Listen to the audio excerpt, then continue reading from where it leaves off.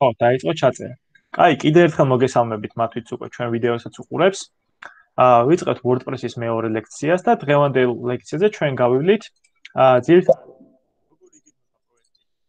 ნაწილებისგან შედგება ეს ყველაფერი. ვნახავთ რა განსხვავება არის ტექნიკურ დავალებასა და ბრიფს შორის, როგორ უნდა ვიკითხოთ ეს ყველაფერი, როგორ უნდა გამოვიტანოთ რა როგორ დავსვათ სწორი კითხვები მომხმარებლისთვის, რომ იმისგან მივიღოთ მერე მაქსიმალურად ბევრი ინფორმაცია, რათა შევქმნათ უკვე მისთვის სასურველი პროდუქტი და ბოლოს არ მოგვიხდეს რაღაცების ძალიან შეცვლა. კიდევ ვილაპარაკებთ, როგორ იქნება WordPress-ის ძრავის ბექაპი, იგივე სრული რეზერვაცია და მაგაზე თან აგიტვირთავთ უკვე ტუტორიალს, რასაც აქ ვილაპარაკებ საათნახევრის განმავლობაში და რაღაცებში სიღრმეებში ჩავალ, მაგისი basic tutorials, დაახლოებით რაღაც 5-6 წუთიანი ტუტორიალი არის. მაგას უკვე აგიტვირთავთ classroom-ში და იქ უკვე მარტივად ნახავთ, როგორ კეთდება სწრაფად ეგ ყველაფერი, ხო? რაღაცა ზედმეტი ახსნებს და რაღაცების გარეშე, რომ მარტივად შეძლოთ რაღაცების კეთება უცებ თუ დაგავიწყდებათ. კიდევ ნახავთ, როგორ მუშაობს FTP კლიენტი. FTP არის file transfer პროტოკოლი, რომელიც საშუალებას გვაძლევს სერვერსა და მომხმარებელს შორის ინფორმაციის მიმოცვლა კონდეს თავისუფლად რაღაც გაკეთებული და არ ვიყოთ შეზღუდული რაღაცა ტიპის იმაში რა ქვია ფაილის ზომის ლიმიტებში ან რაღაცა დროის ლიმიტებში და ასე შემდეგ. ეს წამი აქ გადმოხედოთ თუ იწერს მართლა, კი იწერს ჩემ ეკრანს. მინდა რომ ერთმანეთს დავიდესტუროთ, რომ უბრალოდ ხედავთ და მერე გადავალ უკვე უშუალოდ საკითხზე. ხედავთ. კარგი. თქვენ დავალებებს გადავხედე, ყველას ვიდეო არ მინახავს, სიმართლე გითხრათ, მაგრამ შემდეგი ლექციისთვის უკვე ყველაფერი ნანახიც მექნება და გასწორებულიც მექნება. მადლობა რომ ყველამ გამოგზავნეთ. ყველამ არა, ნუ იდეაში წინაზე ვინც მესწრებოდით, ყველამ გამოგზავნეთ და მადლობა. წინა ლექციაზე ჩვენ გავიარეთ, როგორ უნდა დაგვაინსტალირებინა WordPress-ი და შევქმნით ასევე WordPress-ის მონაცემთა ბაზაც. იყო რაღაცა შეცდომებიც, მაგალითად, რამდენიმე თქვენგანმა მომწერა, რომ რაღაცა ტიპის რაც ხარვეზები შეექმნა რაღაცის კეთების დროს. ამიტომაც მოდი მაგ ხარვეზებს მეუცებ დავფარავ.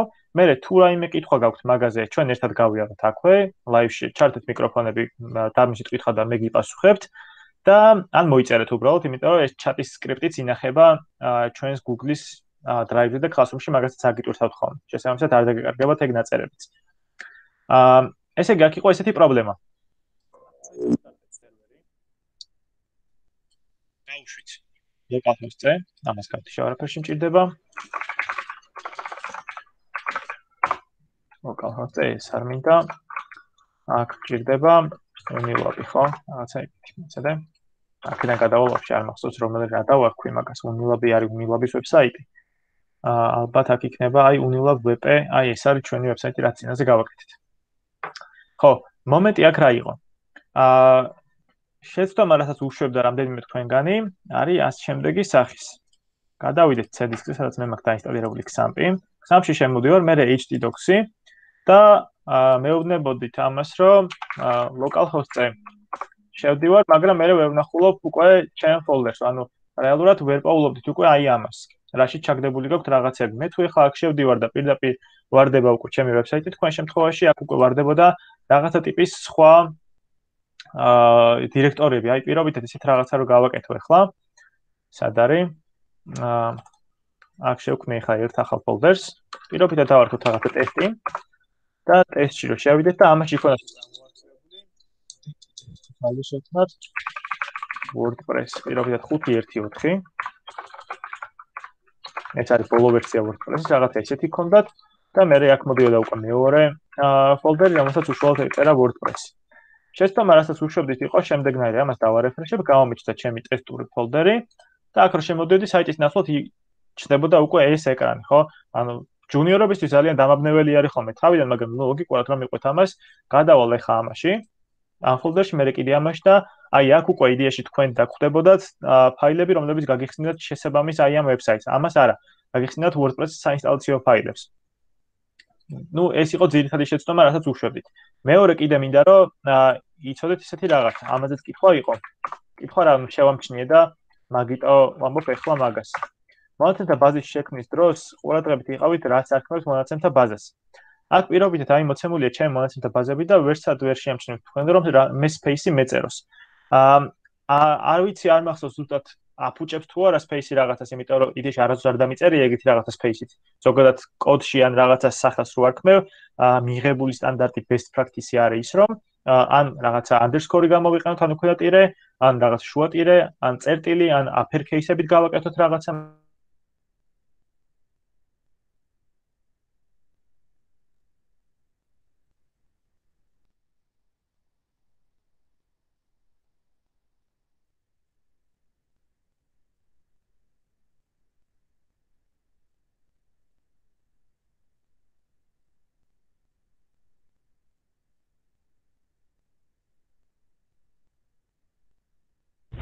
მაინც ჩემთან გაწდა.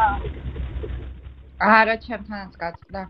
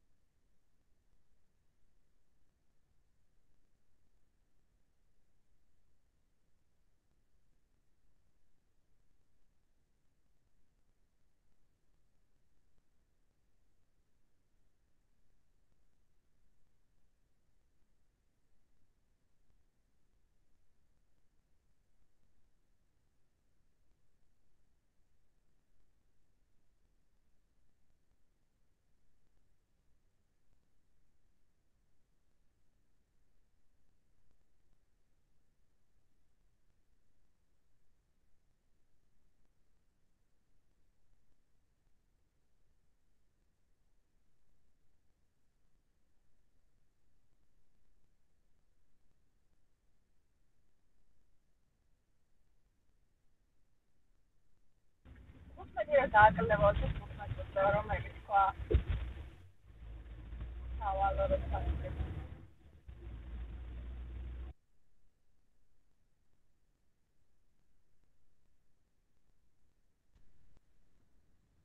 მოულოდნელად გავიდა და სავარაუდოდ გაითიშა. ისეთ 5 რო დააკლდება შვიდს, რომ მაშინ გავალო, ეგრე თქვა.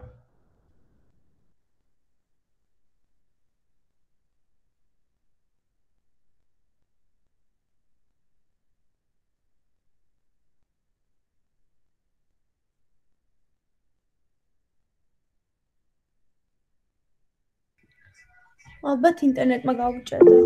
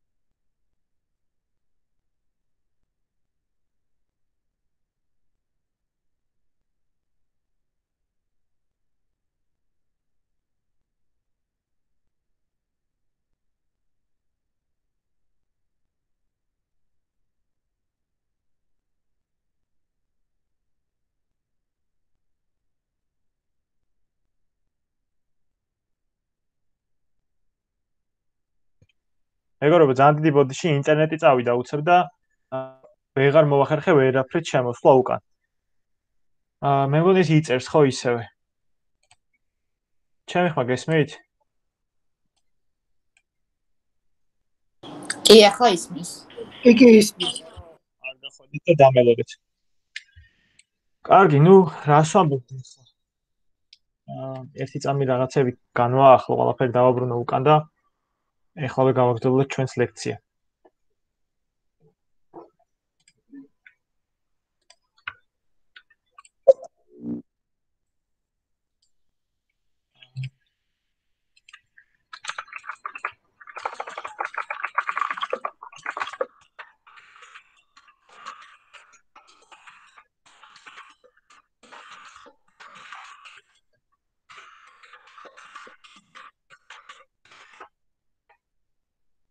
კარგი. ნუ მოკლედ რას ვიძახოდი? ამის სახელებზე ვთქვი ხო, მე მგონი რაღაც გამახსენებთ მეგობრებო, სად ვიყავ უბრალოდ, იმიტომ რომ ძალიან ბევრი რაღაცა გავაკეთე ხა, რომ ინტერნეტი მომეყვანა უკან. ვინმე შემახსენეთ რას ვამბობდი ზუსტად? Space-ის გამოყენება რო არ შეიძლება ბაზების სახელის წერის დროს. ხო, მადლობა ძალიან დიდი. კარგი, მოკლედ ეგ კი ვთქვი უკვე, რომ ბაზებში არ შეიძლება სახელებზე space-ების დაწერა და ამით მინდა გადავიდე უკვე. რაღაც ამას შევეხო ცოტა ხანი WordPress-ის task-ებს და მინდა ცოტა მენეჯმენტის საკითხებს შევეხო. რა ხდება და როგორ ხდება, როცა ჩვენ WordPress დეველოპერები ხდებით და ვიწყებთ უშუალოდ მერე პროექტზე მუშაობას.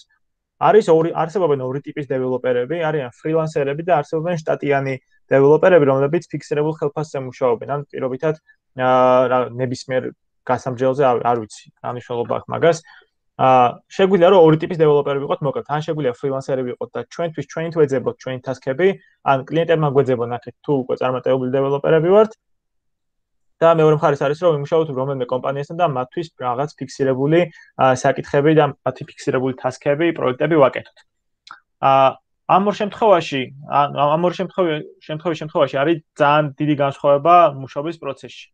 როცა ჩვენ ფრილანსერები ვართ, არ გვყავს მენეჯერი, არ გვყავს დიზაინერი, არ გვყავს ადამიანი, რომელიც გაგვიწევს დახმარებას მომხმარებელთან კომუნიკაციაში, კომუნიკაციის მენეჯერი არ გვყავს. ასევე არ გვყავს ტიპი, რომელიც ლიდი იქნება რეალურად ჩვენ, იმიტომ რომ დეველოპერებს ლიდები იყავთ ხოლმე, ხო?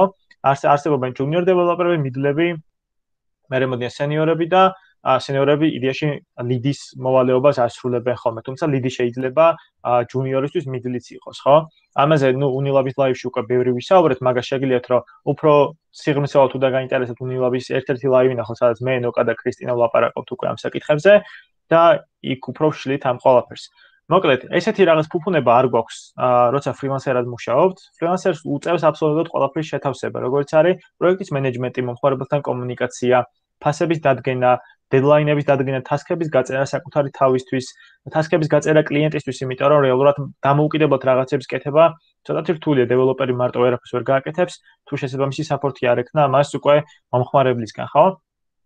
მე ვარ ფრილანსერ ვებ დეველოპერი და ვეცდები რომ აგიხსნათ რეალურად რა ხდება ამ მხარეს და როგორ უნდა ვამენეჯმენტოთ საქმე ისე რომ ჩავარდნები არ გქონდეს და მე მომხმარებელი რაღაცებში ვერ მოგვედაოს. როგორც არის თუნდაც ეს ხელშეკრულება იქნება, ტექნიკური დავალება, ბრიფი თუ სხვადასხვა რაღაცა ტექნიკური საკითხები, რაც ვებსაიტის კეთებას დროში წელავს ხოლმე და კონტენტიზაციას ძალიან ართურებს მე უკვე ბოლოს. თორემ თვითონ ვებსაიტის აწყობა ძალიან მარტივი რამე არის, როცა WordPress ვეხებით.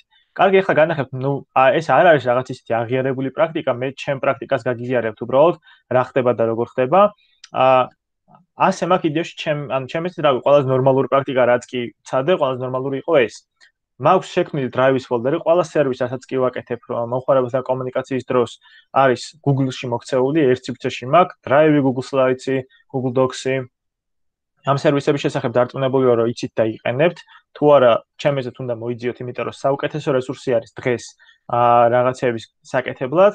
მე შეგიძლიათ გამოიყენოთ კიდევ Trello, რაც არის task-ების გასაკეთებლად კარგი ვარიანტი. ან Trello-ზე კიდევ ამაში აღარ ჩავუყრდები, ამისთვის უფრო ჩაიგდებთ ვიდეო ტუტორიალს და იმას უყურეთ, იქიდან უფრო კარგად გაიგებთ, ვიდრე აქ მე გიხსნით, ეხლა და დროს დავკარგა უბრალოდ მაგაში. ეხლა რა ხდება აქ? დაყოფილი მაქვს პროექტები ფოლდერებად და ამას ვანიჭებ ფერებს, ეს ძალიან easy-peasy რაღაც არის, ამას დიდხანს არ შევყვები. პირობითად ვაკეთებ ესეთ რამეს. აი გავხსნი მაგალითად რავი, აი აცაგის რაღაც საიტს გავხსნი, ხო? აქ მაქვს დაყოფილი ორ ნაწილად, არის დეველოპერის ფოლდერი და მაქვს მომხმარებლის ფოლდერი. დეველოპერის ფოლდერში მე ვტვირთავ ყველა საჭირო ფაილს, როგორც არის კოდის ფაილები თუ მჭირდება რომ იდეაში დრაივზე შევინახო, იმიტომ რომ მაგისთვის ბევრად უკეთესი ადგილი არსებობს GitHub-ი, რომ ეს კოდები ინახო და რეპოზიტორიები აქეთ-იქით აკატაო. რადგან GitHub-ი ვახსენე, მაგისთვის განახებთ ახლა GitHub-ით რა არის. GitHub-ი არის დეველოპერების Facebook-ი, სადაც როგორც Facebook-ზე უპოსტავთ რაღაცებს, ისევე იპოსტება აქაც რაღაცები. აი მაგალითად ახლა გიორგიმ ატვირთა რაღაცა კოდის ფაილები აქ და ინახავს ამას როგორც Facebook-ის პოსტი. და მე ამას ჩვენ ულაიქებთ უკვე მომხმარებელს, რაღაცა მაგალითად სტარებს უკეთებთ, ხო? შემიძლია ახლა სტარი მივცე გიორგის პროექტს და ეს არის რაღაცა ლაიქების ვარიანტი. ასევე შემიძლია რომ გიორგის რაღაცა კოდის ფაილებს მოვკიდო ხელი, fork-ი გავუკეთო. ამას ეს ნიშნავს, რომ კოდის root დირექტორიიდან მე რაღაც ერთ განშტოებას შევქმნი, გადმოვიწერ ამას ჩემთან და მე ამ კოდზე დავიწყებ უშუალოდ მუშაობას. ან თუ რაღაცა ტიპის ფუნქციონალი მჭირდება და ვიცი რომ ეს გიორგის პირობითად დაწერილი აქვს, ავდგები, მის რაღაცა forks გავაკეთებ, გადმოვწერ და თუ ჩავთვლი რომ მე რეალურად ჩემი მიმატებული ფუნქციონალი ბევრად უფრო აუმჯობესებს გიორგის კოდს, ან რაღაცა დამატებიც ამატებს უკვე, ან უკეთეს ვარიანტს ამატებს, ხო, რაღაცა გვერდზე, უკვე შემიძლია რომ გიორგის ეს დაუფუშო ეს კოდი და გაუგზავნო. შესაბამისად, ეს არის sharing-ის, caring-ის პრინციპი, რომ ერთმანეთს ვზრუნავთ დეველოპერები და რაღაცას ყოველთვის ვცდილობთ რაღაცები გავაუმჯობესოთ. თქვენც იდეაში თქვენ პროექტზე რომ იმუშავებთ ხოლმე, ყოველთვის გექნებათ ის მომენტი, რომ რაღაცები გააუმჯობესოთ ხოლმე, პირობითად რაღაცა შეიძლება ააწყოთ უცებ და მე იდეები სულ მოგდით და მოგდით, რომ რეალურად მოდი ამას გვერდზე გავწევ, უფრო მოუხდება, მოდი ამას გავადიდებ, მოდი ამას რაღაც ანიმაციის კოდს დავუწერ და ესეთი რაღაცები ძალიან ხშირად გექნებათ. ეხლა ამაზე ბევრი აღარ ვილაპარაკო. ესე იგი დეველოპერის ფოლდერში ვინახავ პლაგინებს, თემების ფაილებს, რაც ლიცენზირებულად უნდა იყიდოთ აუცილებლად, განულებულს არ გაეკაროთ. თუ სასწავლო მიზნით არ ჭირდებათ, რა თქმა უნდა, პროდაქშენზე არ უნდა გაუშვათ, განულებული მაგაზე ცოტა უფრო მერე ვილაპარაკებ და რა ხდება ახლა მომხმარებლის ფოლდერში, რაც იდეაში აი ცოტა უკეთესი პროექტი მაქვს, მაგალითად აი თელიანის პროექტი. და აი აქ არის მოკლედ ჩაშლილი ძალიან ბევრი რაღაცა. ამას ახლა შიგნით ვერ შევალ, ყველაფერს ვერ შეგახედებთ, იმიტომ რომ კონფიდენციალური ინფორმაცია არის.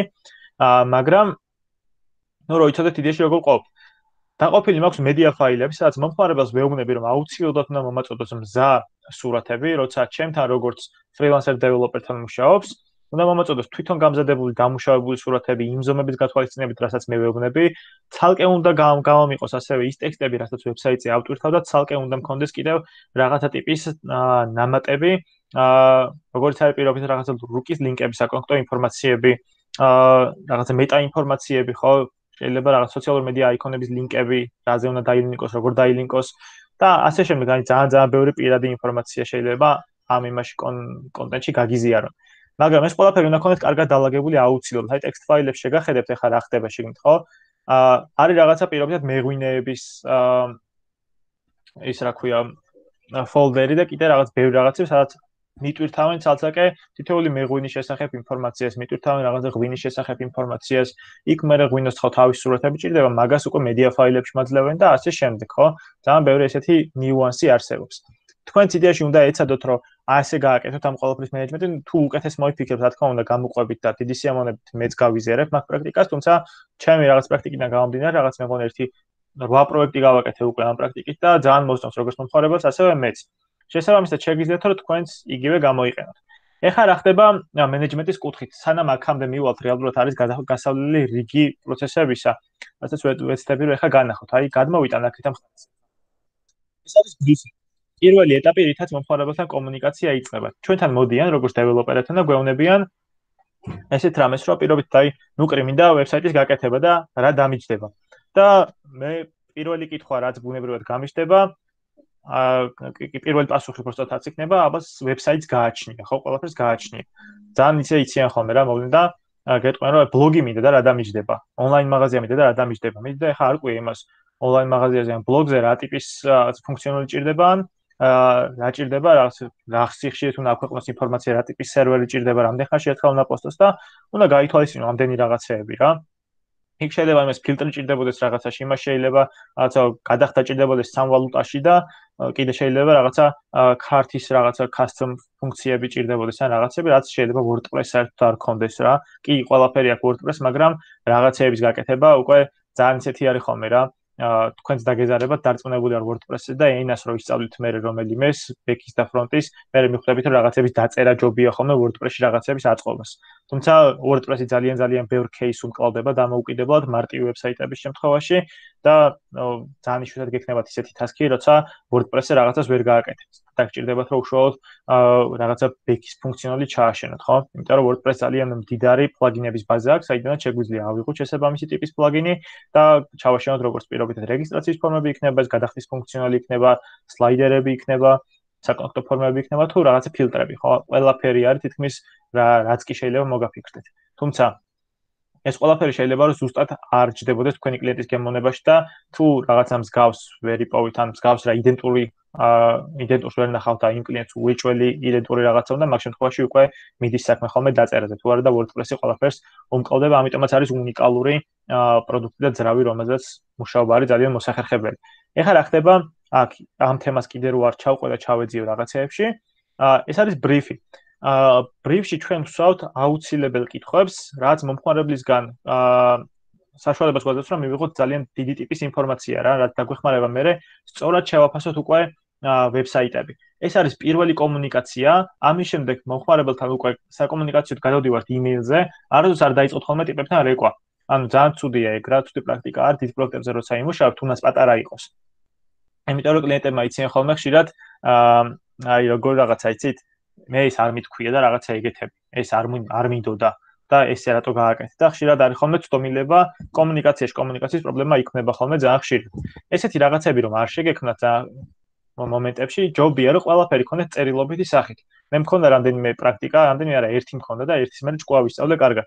და მის მერე ყველაფერი მაქვს დაწერილი და აწი კლიენტი თუ მე დავება, იმაშიც ვიცოდი რომ მართალი ვიყო, ვერ დავამტკიცე, იმიტომ რომ ნაწერი არ მქონდა. ხო და მის მერე დავიწყე სულ რაღაცა ესე ყველაფერს ჩაწერა, ყველაფერი მაქვს იმეილზე გაკეთებული, ყველაფერზე თუ რაღაცაზე მირეკავს კლიენტი და მეუბნება რომ ეს დამემატე, მაგაზე აუცილებლად ვეუბნები ხოლმე რა იცი რა, აქ კი მე გავიგე, მაგრამ უეჭველი მომწერა იმეილზე და თუ არ მწერს იმას არ უკეთებ. და მე რომ მეუბნება რატო არ გააკეთე, მე მეუბნება მე ხო გითხარი რომ მომწერე. რო არ მწერს არ უკეთებ. ხო და მოგეთ თქვენც ეგეთი რაღაცა დაიცავით. იმიტომ რომ ძალიან იციან ხოლმე მე ბოლოს რომ დრო გავიდა და ვერ გამიკეთე რაღაცეები და ძალიან ხშირი რაღაც ადამიანური ფაქტორები აქვს ხოლმე ძალიან ხშირი. წუწუნებენ რა, ძალიან უყვართ ხოლმე კლიენტებს წუწუნი. ხო და თქვენ რო აიცილოთ თავიდან ეგეთი რაღაცები, მაგისთვის გამოიყენეთ ჯერ ბრიფის ფორმა, ამას გაგიზიარებთ რომ ნახოთ რა ტიპის კითხვები მაქვს ამაში მოცემული, ახლა კითხებით პირობითად რა ჭირდება მომხმარებელს, ვინ არის მისი მომხმარებელი, რა ხასიათის უნდა იყოს მისი ვებსაიტი, ვინ არის ტიპიური მომხმარებელი, ხო, მაგალითად რაღაცა 24 წლის ანა, რომელსაც უყვარს კალათბურთი და NBA-ს უყურებს ხოლმე რაღაცა ყოველ დივას. ან რაღაცა ეგეთი. ან უყვარს ვარჯიში და რაღაცა აქტიური ცხოვრების წესით ცხოვრობს და რაღაცა ცოტა მხიარული ტიპის ვებსაიტი უნდა შეთავაზო და რაღაცა. ან მაგალითად ტიპი, რომელსაც კომიქსები უყვარს ძალიან და ცოტა უფრო ილუსტრირებული და რაღაცეები უნდა გაუკეთო. ანუ ამის ანალიზი თქვენ არ გევალებათ როგორც დეველოპერებს. ეს იდეაში თვითონ კლიენტმა უნდა გააკეთოს ამ ყველაფრის ანალიზი და მე მაქსიმალურად კარგად ჩამოგიწეროთ უკვე რა ჭირდება და როგორ ჭირდება. თქვენ თუ თქვენ სანამ მიეჩვევით უშუალოდ და დიზაინის რაღაც ნაწილს ისწავლით როგორ უნდა გააკეთოთ XD-ში ამ ყველაფრის პროტოტიპირება, სანამ ისწავლით ისეთ რაღაცეებს როგორიც არის როგორ უნდა მართოთ პროექტი დამოუკიდებლად, მაგ შემთხვევაში გიწევთ რომ ეს პროცედურები ყველა ვარიანტში მომხმარებელთან გაიაროთ ხოლმე როგორც ფრილანსერ დეველოპერებმა. მოკლედ ამას ჩაგიგდებთ. ამის შემდეგ მოდის უკვე შემდეგი ეტაპი, რაც არის ტექნიკური დავალების მომზადება. ეხლა ტექნიკური დავალება რა არის? მაგის მასაც ჩაგიგდებთ ნიმუშს რომ გაარჩიოთ და ნახოთ როგორ იწერება ტექნიკური დავალებები, თუმცა ეხლა თეორიულად ვეცდები რომ მცირე მონახაზი გავაკეთო ამ ყველაფრის. ტექნიკურ დავალებაში იწერება ყველა დეტალი აბსოლუტურად, რაც ბრიფიდან გამომდინარეობს და პლუს ეს ყველაფერი იშლება ქვემოთ რაღაცეებში. მაგალითად, ბრიფში არის ესეთი კითხვა. რა სახის, ანუ რა უნდა შედიოდეს ჩვენი WordPress-ის მენიუში, ხო? და კლიენტი გვეუბნება რომ უნდა შედიოდეს მთავარი, ჩვენში სახე პროდუქტები, სერვისი და კონტაქტი. და მე ტექნიკურ დავალებებში თქვენი მიზანი არის რომ თქვენ წერთ მაგას როგორც დეველოპერი, იდეაში ფრილანსერ დეველოპერი წერთ, თორე რეალურად პროექტ მენეჯერის საქმე არის საერთოდ მაგ ყველაფრის გაკეთება. თუმცა ძალიან ხშირად შევხვდებით ქართულ ბაზარზე ისეთ პროექტ მენეჯერებს, რომლებიც საქმის გარტყმაში არ არიან, საერთოდ არ იციან როგორ დაწერონ ტექნიკური დავალება, შინაარსობრივად როგორც ეს ისე ჩამოგიწენენ და მე თქვენ ვერაფერს ვერ გაიგებთ მათ. ამიტომაც ძალიან ხშირ შემთხვევაში მიწევს ხოლმე რომ მე ვწერო და საბოლოოდ ავდექით და მენეჯმენტის მე შევითავსე რაღაცეებში. თქვენც გექნებათ ეგეთი მომენტები, მაგისთვის მზად იყავით როგორც ფრილანსერები. უნდა წეროთ ტექნიკურ დავალებებში აბსოლუტურად ყველა დეტალი. მაგალითად, თავარ გვერდზე რო შევდივარ, პირველ სექციაში უნდა მქონდეს სლაიდერი, რომელსაც უნდა ქონდეს გვერდზე 2 ის არის და ქვემოთ კიდე bullet point-ები და კლიკის შემდეგ უნდა გადადიოდეს ეს სლაიდები რაღაცა ანიმაციით. ეს ანიმაცია სიტყვიერად უნდა ქონდეთ ახსნილი, როგორ უნდა იყოს, რანაირად უნდა იყოს. მე ქვემოთ წერთ კიდე რომ თავარ გვერდზე სლაიდერის შემდეგ მოდის სექცია, რომელშიც მექნება სათაური, იქნება რაღაც მარცხნივდადებული რაღაცა ტექსტი, შესაბამისად რაღაც ფონტი უნდა ქონდეთ იქ მიწერილი, რა ფონტი უნდა ქონდეს ამ ყველაფერს, უნდა დაწეროთ რაღაცა ღილაკი კლიკის შემთხვევაში, რაც ამ სექციას ექნება, უნდა გადავიდეს პირობითად რაღაც ჩვენს სახებ გვერდში, მე მომდევნო სექციაში იქნება რაღაც გალერეის სექცია, სადაც ბევრი სურათი იქნება მოცემული და ასე შემდეგ რა. ეს ყველაფერი იწერება დეტალებში აბსოლუტურად, ამას კლიენტს უგზავნით, ის ხელს აწერს და მე რეიწყებთ ამ საქმეზე მუშაობას. მანამდე საქმეს ხელი არ მოკიდოთ, იმიტომ რომ თავს გაიშარავთ ძალიან ცუდად და ბოლოს ძალიან არ გაიშარავთ, არაფერი არ არის WordPress-ზე რაღაცების ცვლილება, მაგრამ თქვენ დროს ძალიან წაიღებს ესეთი რაღაცეები, ორჯერ რაღაცის კეთებას, მით უმეტეს საქმე რო დასრულებულია, უკვე ბოლოს ძალიან მტკივნეული არის ხოლმე და ძალიან გაგაწოლებთ, იმიტომ რომ ერთი სექციის ამოღებად კი ძალიან მტკივნეულია ხოლმე, აგირებთ მილიონ რაღაცას. და ჯობია რომ თავიდანვე კარგად დაგეგმოთ ყველაფერი, ჯობია რომ კომუნიკაციამ წაიღოს ნახევარი თვე და მე არ მოგიწევთ რაღაცების ცვლა, ვიდრე დაждეთ და ბოლოსში კიდე ერთი დამატებით 2 თვე წავიდეს უკვე თქვენი დროიდან. მიუხედავად იმისა, ამაში გადაგიხდიან თუ არ გადაგიხდიან, ესეც თქვენ დაგეგმაზე არის უკვე დამოკიდებული, რამდენად გადაგიხდიან იმ ცვლილებებში. ამიტომაც მაგაშითაც ფრთხილად იყავით. გადაგიხდიან თუ არ გადაგიხდიან, ბოლოს მაინც თქვენი საკეთებელი არის რაღაცა და თქვენი დრო მიაქვს. შესაბამისად, ერთ პროექტზე დიდი დროის დახარჯვა ძალიან მერე უნაყოფოა ხოლმე და რაღაცა ისეთ კარგ გამოცდილებად ვერ რჩება. შესაბამისად, ესეთი პროექტები საპორტფოლიოთ არც უარ გახოლმე, იმიტომ რომ საბოლოოდ ესეთი გადაკეთებული, გადმოკეთებული რაღაცეები სილამაზეს კარგავს, ხო? იმიტომ რომ მქონია ეგეთი შემთხვევაც, მომხმარებლისთვის მივყოლი ვარ ყველაფერი დამიჯერებია, რაც მითხრა ყველაფერი გავაკეთე და საბოლოოდ მივიღეთ ვებსაიტი, რომელიც UI UX-ის სტანდარტებს საერთოდ არ პასუხობდა არაფერში და საბოლოოდ ერთიანი ვარიანტი იმ სურვილებისა, რომ შეიკრა რაც კლიენტს უნდა და მივიღეთ საშინელება. და მითხრა რომ იცი რა არ მინდა და დავაი ხელახლა გადაგიხდი და დავაი თავიდან ავაწყოთ ისე როგორც შენ ამბობდი და ავაწყეთ მე ნორმალური საიტი. ეხლა მოსწონს და აქვს ის ვებსაიტი. მოგეთ ეს იყო ის მენეჯმენტის საკითხები, რაც მინდა რომ აუცილებლად გაითვალისწინოთ და ჩემი გამოცდილება, რაც მინდა რომ თქვენ გქონდეთ. თუ რაღაც ამაშიც კითხვები გექნებათ, უფრო დეტალურად ვეცდები რომ აგიხსნათ და უფრო ჩავიდეთ სიღრმეებში. თქვენ გექნებათ ამ კურსის განმავლობაში დავალებათ რომ დაწეროთ ტექნიკური დავალება, მოამზადოთ ბრიფი. ბრიფიც ამ შემთხვევაში იდეაში თქვენ უნდა შეავსოთ რაღაც მომენტში, იმიტომ რომ თქვენ საკუთარ პროექტებს აკეთებთ აქ და ტექნიკურ დავალებას თქვენ უნდა მოამზადოთ.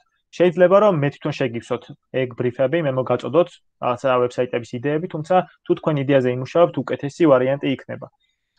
კარგი, მოდი ახლა გადავიდეთ უკვე ეს მენეჯმენტის საკითხებს მოვრჩეთ და ახლა შევეხოთ უშუალოდ WordPress შიდა მხარეს რა ხდება, ხო? პირველ რიგში სანამ WordPress-ზე მუშაობას დაიწყებთ, ამისთვის გჭირდებათ, WordPress დავაინსტალირეთ უკვე გვაქვს, ამისთვის გჭირდებათ აუცილებლად რეზერვაციის გაკეთება. ეხლა რას ნიშნავს რეზერვაცია? ამას გავთიშავ, ესენიც აღარაფერში აღარ გჭირდება. ეხლა რა არის რეზერვაცია? რეზერვაცია არის ამ ფაილების ბექაპი, ცალკე დაზიპული ფაილები, რომელსაც ჩვენ ცალკე ვინახავთ, ანუ ვებსაიტი ჩათვალეთ, რომ გადმოწერილი გვაქვს ცალკე სხვა ფოლდერში და ჩვენ თუ ვებსაიტზე რაღაცას გავახუჭებთ, მარტივად შეგვეძლება, რომ ეს ძველი ვერსია, რაც ცვლილებებამდე დავარეზერვეთ, აღვადგინოთ ისევე უკან თავისი მონაცემთა ბაზით, პროდუქტებით და ასე შემდეგ, ხო, რაც გვაქვს იდეაში ამაზე გაკეთებული. ეს აუცილებელი პირობა არის, ჩემი აზრით, ჩემი მიდგომა არის ესეთი და ვიცი რომ ძალიან ბევრი დეველოპერიც იზიარებს, თუმცა შეიძლება ვიღაცა თქვას რომ არა, ძალიან მარტივ რაღაცას ვაკეთებ და ამაზე ბექაპისთვის დროის დახარჯვა არ ღირს. ბექაპი არის 5 წუთის ამბავი არის სულ, მაგრამ თავიდან სამ დაამოღამთ, შეიძლება ერთ 5-6 ჯერ მოგიწევთ რაღაც გაკეთება, რომ ესე მაგ დრომდე ჩამოხვიდეთ, ხო, არც არის 5 წუთის ამბავი. ეხლა როგორ გავაკეთოთ ბექაპი? ბექაპ, პრინციპი სამ გავაკეთებ, მანამდე იმას ვიტყვი, რომ ყოველი ცვლილების წინ, რასაც კი გააკეთეთ production-ზე გაშვებულ ვებსაიტზე, ან ისეთ ცვლილებას თუ აკეთებთ local host-ზე თუნდაც, რამაც შეიძლება თქვენ ვებსაიტის განსაღებ დააყენოთ საფრთხის ქვეშ, ამ შემთხვევაში მოდი ერთი წამი, ლალუ გეხვეწები მიკროფონი გათიშე, მადლობა. აქ მხარეს ლაივის ამბები მაქვს და ბოდიში. ხო, ესე იგი, რა ხდება ახლა აქ? რას ვამბობდი?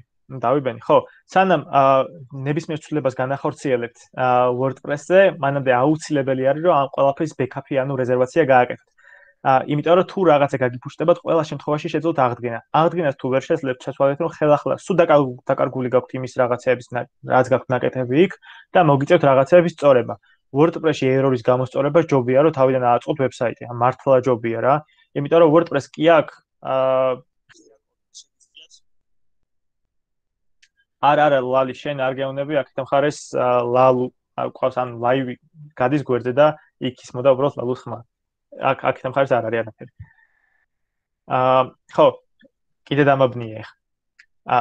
იმას ვამბობ დიდიაში რომ WordPress-ი რაღაცეების გამოსწორებას ჯობია რომ თავიდან ავაწყოთ ვებსაიტი და რატო? ამას კი ღია open source კოდი აქვს, შეგვიძლია ჩავხედოთ ყველაფერს შიგნით, მაგრამ ძალიან ძნელია გავიგოთ რისი ბრალია ეს ყველაფერი, იმიტომ რომ WordPress-ს ახლა აქ რო ჩავხედავთ, აქვს მილიონი მოდული. სად არის აი ჩავიდეთ შიგნით და ახლა შევხედოთ შიგნით რა ხდება. სად არის XAMPP, htdocs-ი და მე შევიდეთ ჩვენ ფაილში. აი ნახეთ, აქ არის მარტო რამდენიმე ათეული კოდის ფაილი, რო გავხსნა ახლა შეგახედებთ შიგნით მილიონი რაღაცა წერია, ხო? ძალიან ბევრი რაღაცები წერია. ამაში ძალიან რთული არის დებაგინგი, ხო? მithumetes თქვენ ენა არიცით და უფრო მეტად გაგიჭირდებათ აქ ორიენტაცია, რა ხდება, როგორ ხდება, ამის ტესტების დაწერა, ფუნქციებზე გაგება, მე რაღაც აფუჭებს და ასე შემდეგ, ხო? ამიტომაც ყველაზე კარგი ხერხი, როცა ესეთი რაღაცები ხდება ხოლმე ერორებზე, მე ვილაპარაკებ, უფრო არის რომ რიგრიგობით რაღაცები გავთიშოთ ხოლმე. და ვნახოთ რეალურად რის გარეშე არ იმუშავებს ძრავი. და რის გარეშე გამოსწორდება კონტენტი. ძირითადად ესეთი დირექტორია არის web content-ში პლაგინები. პლაგინები აფუჭებს ხოლმე ძალიან ხშირად რაღაცებს და უბრალოდ პლაგინებს სახელს ვარქმევთ ხოლმე რომ გამოვასწოროთ რაღაცეები. მაგალითად რაღაცა 3 წლის გაფუჭებული ვებსაიტი გამომისწორებია, როგორ გავუგო რაღაცა ხალხმა ვერაფერი, მე პლაგინების სახელი გადაგაქვათ უბრალოდ და გამოსწორდა ეგრევე აღდგა წამში. და მითხეს რომ 3 წელი გაფუჭებული იყო ესე იდო და 3 წელი იხდიდა ეს ხალხი ჰოსტინგის და დომენის ფულს ტყუილად. ხო და რეალურად ასეთი რაღაცების გამო რაღაცა ჩხრეკას ძიებას იქ რა გაფუჭდა, როგორ გაფუჭდა, ჯობია რომ რეზერვაციის ფაილი გქონდეთ ხოლმე ერთი წკაპით უბრალოდ აღადგინოთ რაღაცეები, 5 წუთის ამბავი აღდგენაც და მერე დაიწყოთ ხოლმე უკვე ხელახლა რაღაცეების უფრო ფრთხილად კეთება. და თუ იდეაში ხვდებით რომ ეგ გზა არ გამოგადგებათ და რაღაცას ყველა ვარიანტში აფუჭებს, მაშინ ჯობია რომ საერთოდ არ გააკეთოთ ეგეთი რაღაცა და მომხმარებელსაც უთხრათ რომ იცი რა ეს კონფლიქტში შედის რაღაცასთან, კოდთან. შესაბამისად ჯობია რომ WordPress-ის ძრავს ხელი არ დავადოთ. ეგ იმ ეტაპზე, რა ეტაპზეც ახლა ხართ თქვენ, როცა ჯუნიორები ხართ, თუმცა როცა ამოხვალთ ცოტა ზემოთ middle-ს გაცდებით და senior-ობისკენ წახვალთ, მე შეგიძლიათ უკვე რომ ნუ PHP-ს თუ ისწავლით, HTML, CSS, JavaScript-ს რო ისწავლით, მე შეგიძლიათ რომ ამაში ჩახედოთ შეგნით და გაარკვიოთ რა ხდება, როგორ ხდება და ძალიან ბევრი ტუტორიალი და მასალა არსებობს, საიდანაც ამ ყველაფერზე გაიგებთ რა როგორ მუშაობს და ასე შემდეგ. ჩვენ სელექციო კურსში ამას არ შევეხებით დიდად ამ PHP-ს ფაილებს. PHP-ს საერთოდ არ შედის ჩვენ კურსში. ამიტომაც ჯობია რომ ესე რეზერვაციების გარშემო ვიტრიალოთ მაინც რაღაცა თუ გაგვიფუჭდება, თუმცა გასწავლით error handling-ი, ანუ ერორების მართვა, როგორ შევძლოთ დამოუკიდებლად, ისე რომ რაღაც კოდის ფაილებში ხშირად არ ჩავიხედოთ ხოლმე. ეს თეორიული ნაწილი, ეხლა მოდი დავიწყოთ ცოტა პრაქტიკული ნაწილი ამ ყველაფრის და დავიწყოთ ამ ჩვენი ვებსაიტის რეზერვაცია. და მე გავაფუჭოთ რაღაცა და აღვადგინოთ ისევე უკან ეს ყველაფერი. მოდი ჯერ რაღაცა ერთ ვებსაიტ, ერთ გვერდს შევქმნი და განახებთ ზუსტად აი დავალებაში რა გქონდათ. მაგას როგორ შევქმნათ Classic Editor-ის დახმარებით ერთი გვერდი. მაგისთვის ჯერ გვჭირდება რომ Classic Editor-ი დავაინსტალიროთ, ხო, ეს არის პლაგინი. ამაზე ვინც არ იყო ჩვენთან შემოერთებული, მაშინ როცა ვსაუბრობდი, ეხლა ალბათ უფრო მეტი ხართ. მაშინ თქვი რომ უბრალოდ უნდა დაგეგუგლათ, ერთი ქულა დაკარგეთ იმაში რომ უნდა დაგეგუგლათ ესეთი რაღაცა how to build page in WordPress with Classic Editor. და ამოვარდებოდა აქეთ მხარს ვიკინერის რაღაცა ის სტატია, მაგას წაიკითხავთ ბოლოში, გუტენბერგზეც წერია, Classic Editor-ზე წერია ეს ყველაფერი და ძალიან მარტივად აწყობთ აქედან. ამიტომაც ვინც ესეთი რაღაცა Googling-ი არ გააკეთა, დაკარგა ის ერთი ქულა სამწუხაროდ. კარგი, გავაქტიუროთ ახლა ჩვენ ეს Classic Editor-ის პლაგინი. მერე გადავიდეთ უკვე page-ებში. დავამატოთ აქ პირობითად ერთი ახალი გვერდი. ეს არის უკვე ჩვენი Classic Editor-ი და აქ დავწეროთ რაღაცა this is a basic WordPress page. ამას მოვუნიშნავ ახლა მე რომ იყოს heading-ი, ეს დიდად გქონდეს. მოდი ძალიან დიდი არის ახლა ეს. აი ესე ვქნათ, აი ესე იყოს. მოდი ახლა ამას სამ დავაფაბლიშ ხანამდე რამე lorem ipsum text-ას ჩავუგდებ. Lorem ipsum dollar seed ამეთ ესეთი რაღაცა გქონდეს დავაფაბლიშოთ ახლა და ეს ყველაფერი ვაქციოთ ასევე ჩვენ თავარ გვერდად. ამას ახლა ძალიან ჩქარა ვაკეთებ, იმიტომ რომ ამას მაინც აგიხსნით მოგვიანებით როგორ კეთდება. homepage setting-ებში გადმოვდივარ, static homepage ვირჩევ, მე homepage-ად უკვე უნდა ავიღოთ ჩემი ეს უსათაურო გვერდი, რომელსაც სათაური არც კი დავარქვი. ამიტომაც გადმოვალ აქეთ მხარეს და დავარქვი ამას მოდი homes. ასევე გავასწორებ ამის links, აქაც დავაწერე homes. დავაპდეითოთ. მე აქაც ესე დავარეფრეშოთ. და ხო, პრინციპში აქაც დაეწერა. არჩეული გვაქვს უკვე ეს ჩვენი home და დაფაბლიშებული და ესეთი გვერდი გვაქვს ერთი. თქვათ რომ ეხლა მეგობრებო რაღაცა გაგვიფუსტა, ხო? მოდი ამას ლოგოც აუტვირთოთ ჩვენ. აი რამე ლოგო ვიპოვოთ. ექნება კომპიუტერში რამე სურათი. პირობითად დესკტოპზე უნდა მქონდეს რამე. აბა ვნახოთ რამ. აი ეს სურათი ავტვირთოთ, არ აქვს მნიშვნელობა, ეხლა ლოგოზე რა გვექნება დიდად. ასე ოთხკუთხედი სურათი არის. ჩაუსვათ. აი გვაქვს რაღაცა ჩვენი ლოგო. ეს არის რაღაცა სახელი, მაგალითად slogan goes here დავაწეროთ slogan goes here. რაღაცა ისეთი ვქნათ. და ვთქვათ რაღაცა გავაფუჭეთ ახლა ჩვენ აქ, ხო? აი მაგალითად ესეთი რაღაცა მოგვივიდა. გადმოვიდეთ page-ებში. აქ ვთქვათ რომ ძალიან ბევრი რაღაცები ვაკეთეთ უკვე ამ გვერდზე და წაგვეშალა ეს ყველაფერი. შემთხვევით დავაჭერთ ხელი წაგვეშალა. ან თვითონ შეგნით გვერდზე შევედით და იქაც რაღაცა აურიეთ უბრალოდ layout-ი. ამ შემთხვევაში trash-დან ამის აღდგენა შეიძლება restore-ს გავუკეთებ ახლა უბრალოდ და მე წავშლი რეალურად მთლიანად trash-დანაც. ანუ მოდი ახლა სანამ რაღაცას გავაფუჭებთ, მანამდე ავდგეთ, თუნდაც კოდის ფაილებში რაღაცები ავრიოთ, გავაფუჭოთ, რომ საიტი ვაფშე განადგურდეს და მე აღვადგინოთ უკვე ეს ყველაფერი როგორც შეგვიძლია. კაი. განმოვიდეთ, ახლა ნახეთ როგორ ხდება ვებსაიტის backup-ი. არის ორი ვარიანტი. ერთი არის რომ გამოვიყენოთ რაღაცა პლაგინი. პლაგინები ამისთვის არის უამრავი და მეორე ვარიანტი არის რომ დავიწყოთ ამ ყველაფრის ხელით update-ი, როგორც არის რაღაცა მონაცემთა ბაზის ცალკე გამოტანა, ფაილების ცალკე გამოტანა და ასე შემდეგ. ერთი წამი უნდა დამელოდოთ ახლა live-ზე უნდა გავარკვიო უცებ ორი წამი რაღაც.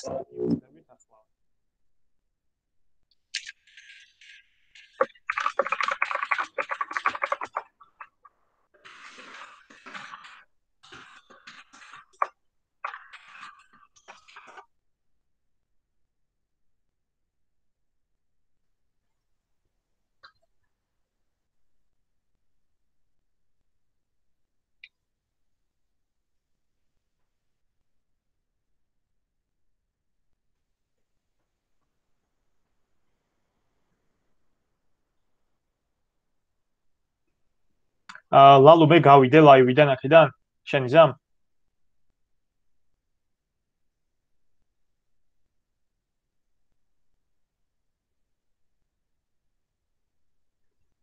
ოკეი, მადლობა. კაი, всё, მე აღარც აღარ მიდო, აღარ მოგიწევთ loading. ეხლა ერთ წამი ამას კარგად გავშლი აქეთ ამ ხარეს და გავაგრძელოთ უკვე ჩვენი ლექცია. ხო, არსებობს ორი ვარიანტი backup-ისთვის. ერთი არის plugin-ით backup-ი. ძალიან ბევრი პლაგინები არსებობს, მაგისთვის ნახავთ ახლა რა პლაგინები არის და მეორე არის მონაცემთა ბაზის და თვითონ ფაილური სისტემის ხელით რეზერვაცია.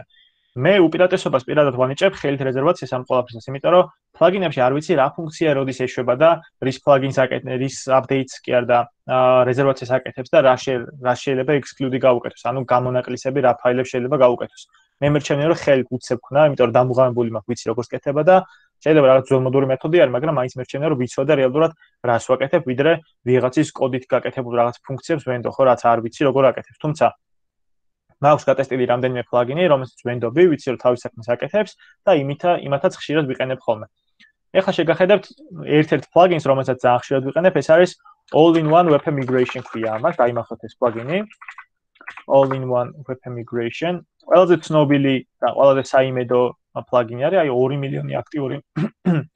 მილიონი აქტიური ესა ვებსაიტი არის ხა ამ პლაგინით. დავაინსტალირებ ამას, თუმცა ამ პლაგინს აქვს თავის შეზღუდვები.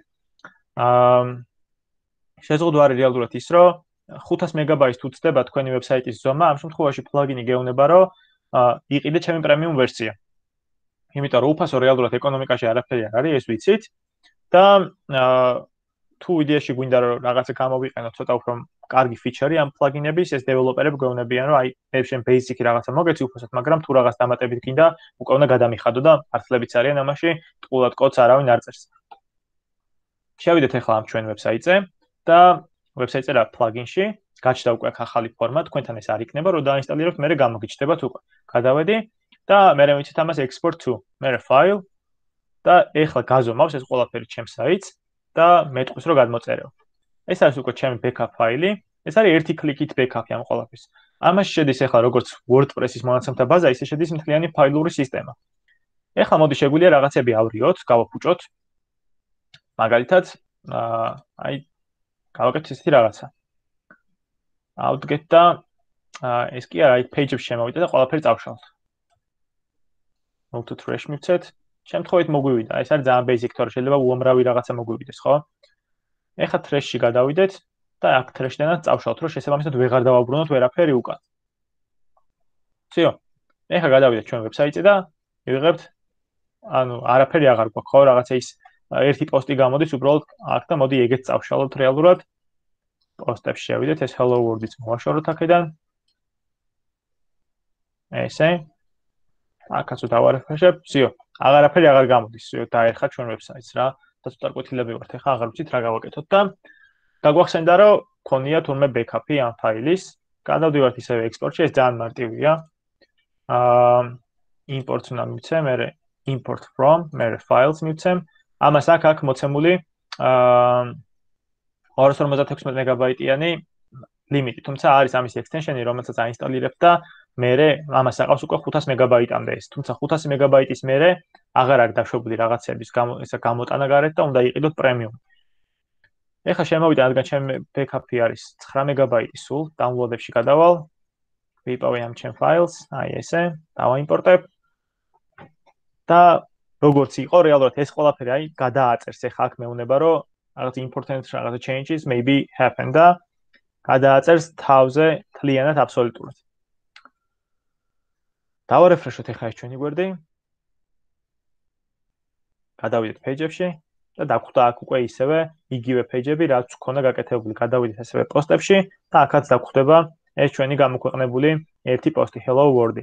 ეხლა დავბრუნეთ ამ ადგილზე, ეს დავარეფრეშოთ და აქაც მივიღებთ შესაბამის visuals, რაც ადრე გქონდა. თუმცა რა არის რაღაცა ტიპის ერორები, რომელსაც ვერ ერევა საერთოდ პლაგინები. მაგალითად შეიძლება ვებსაიტი მთლიანად გაგვეთიშოს, ხო? აი, თქვა გამოგვივარდა რაღაცა 404 ერო. 404 უფრო იმიტომ არის, რომ რაღაცა ლინკის ბრალია და არაფერი არ სწორდება, მაგრამ შეიძლება გქონდეს რაღაცა 503, 504, რაღაცა 400, რაღაცა 400-დან ზემოთ 500-მდე რაღაცა ერორები არის, ისეთი, რომელიც უშუალოდ საიტის ბრალია ხოლმე და შეიძლება ესეთი რაღაც ძალიან ბევრი ვნახოთ. რაღაცა forbidden ან რაღაცა ეგეთი ერორები ძალიან ბევრია.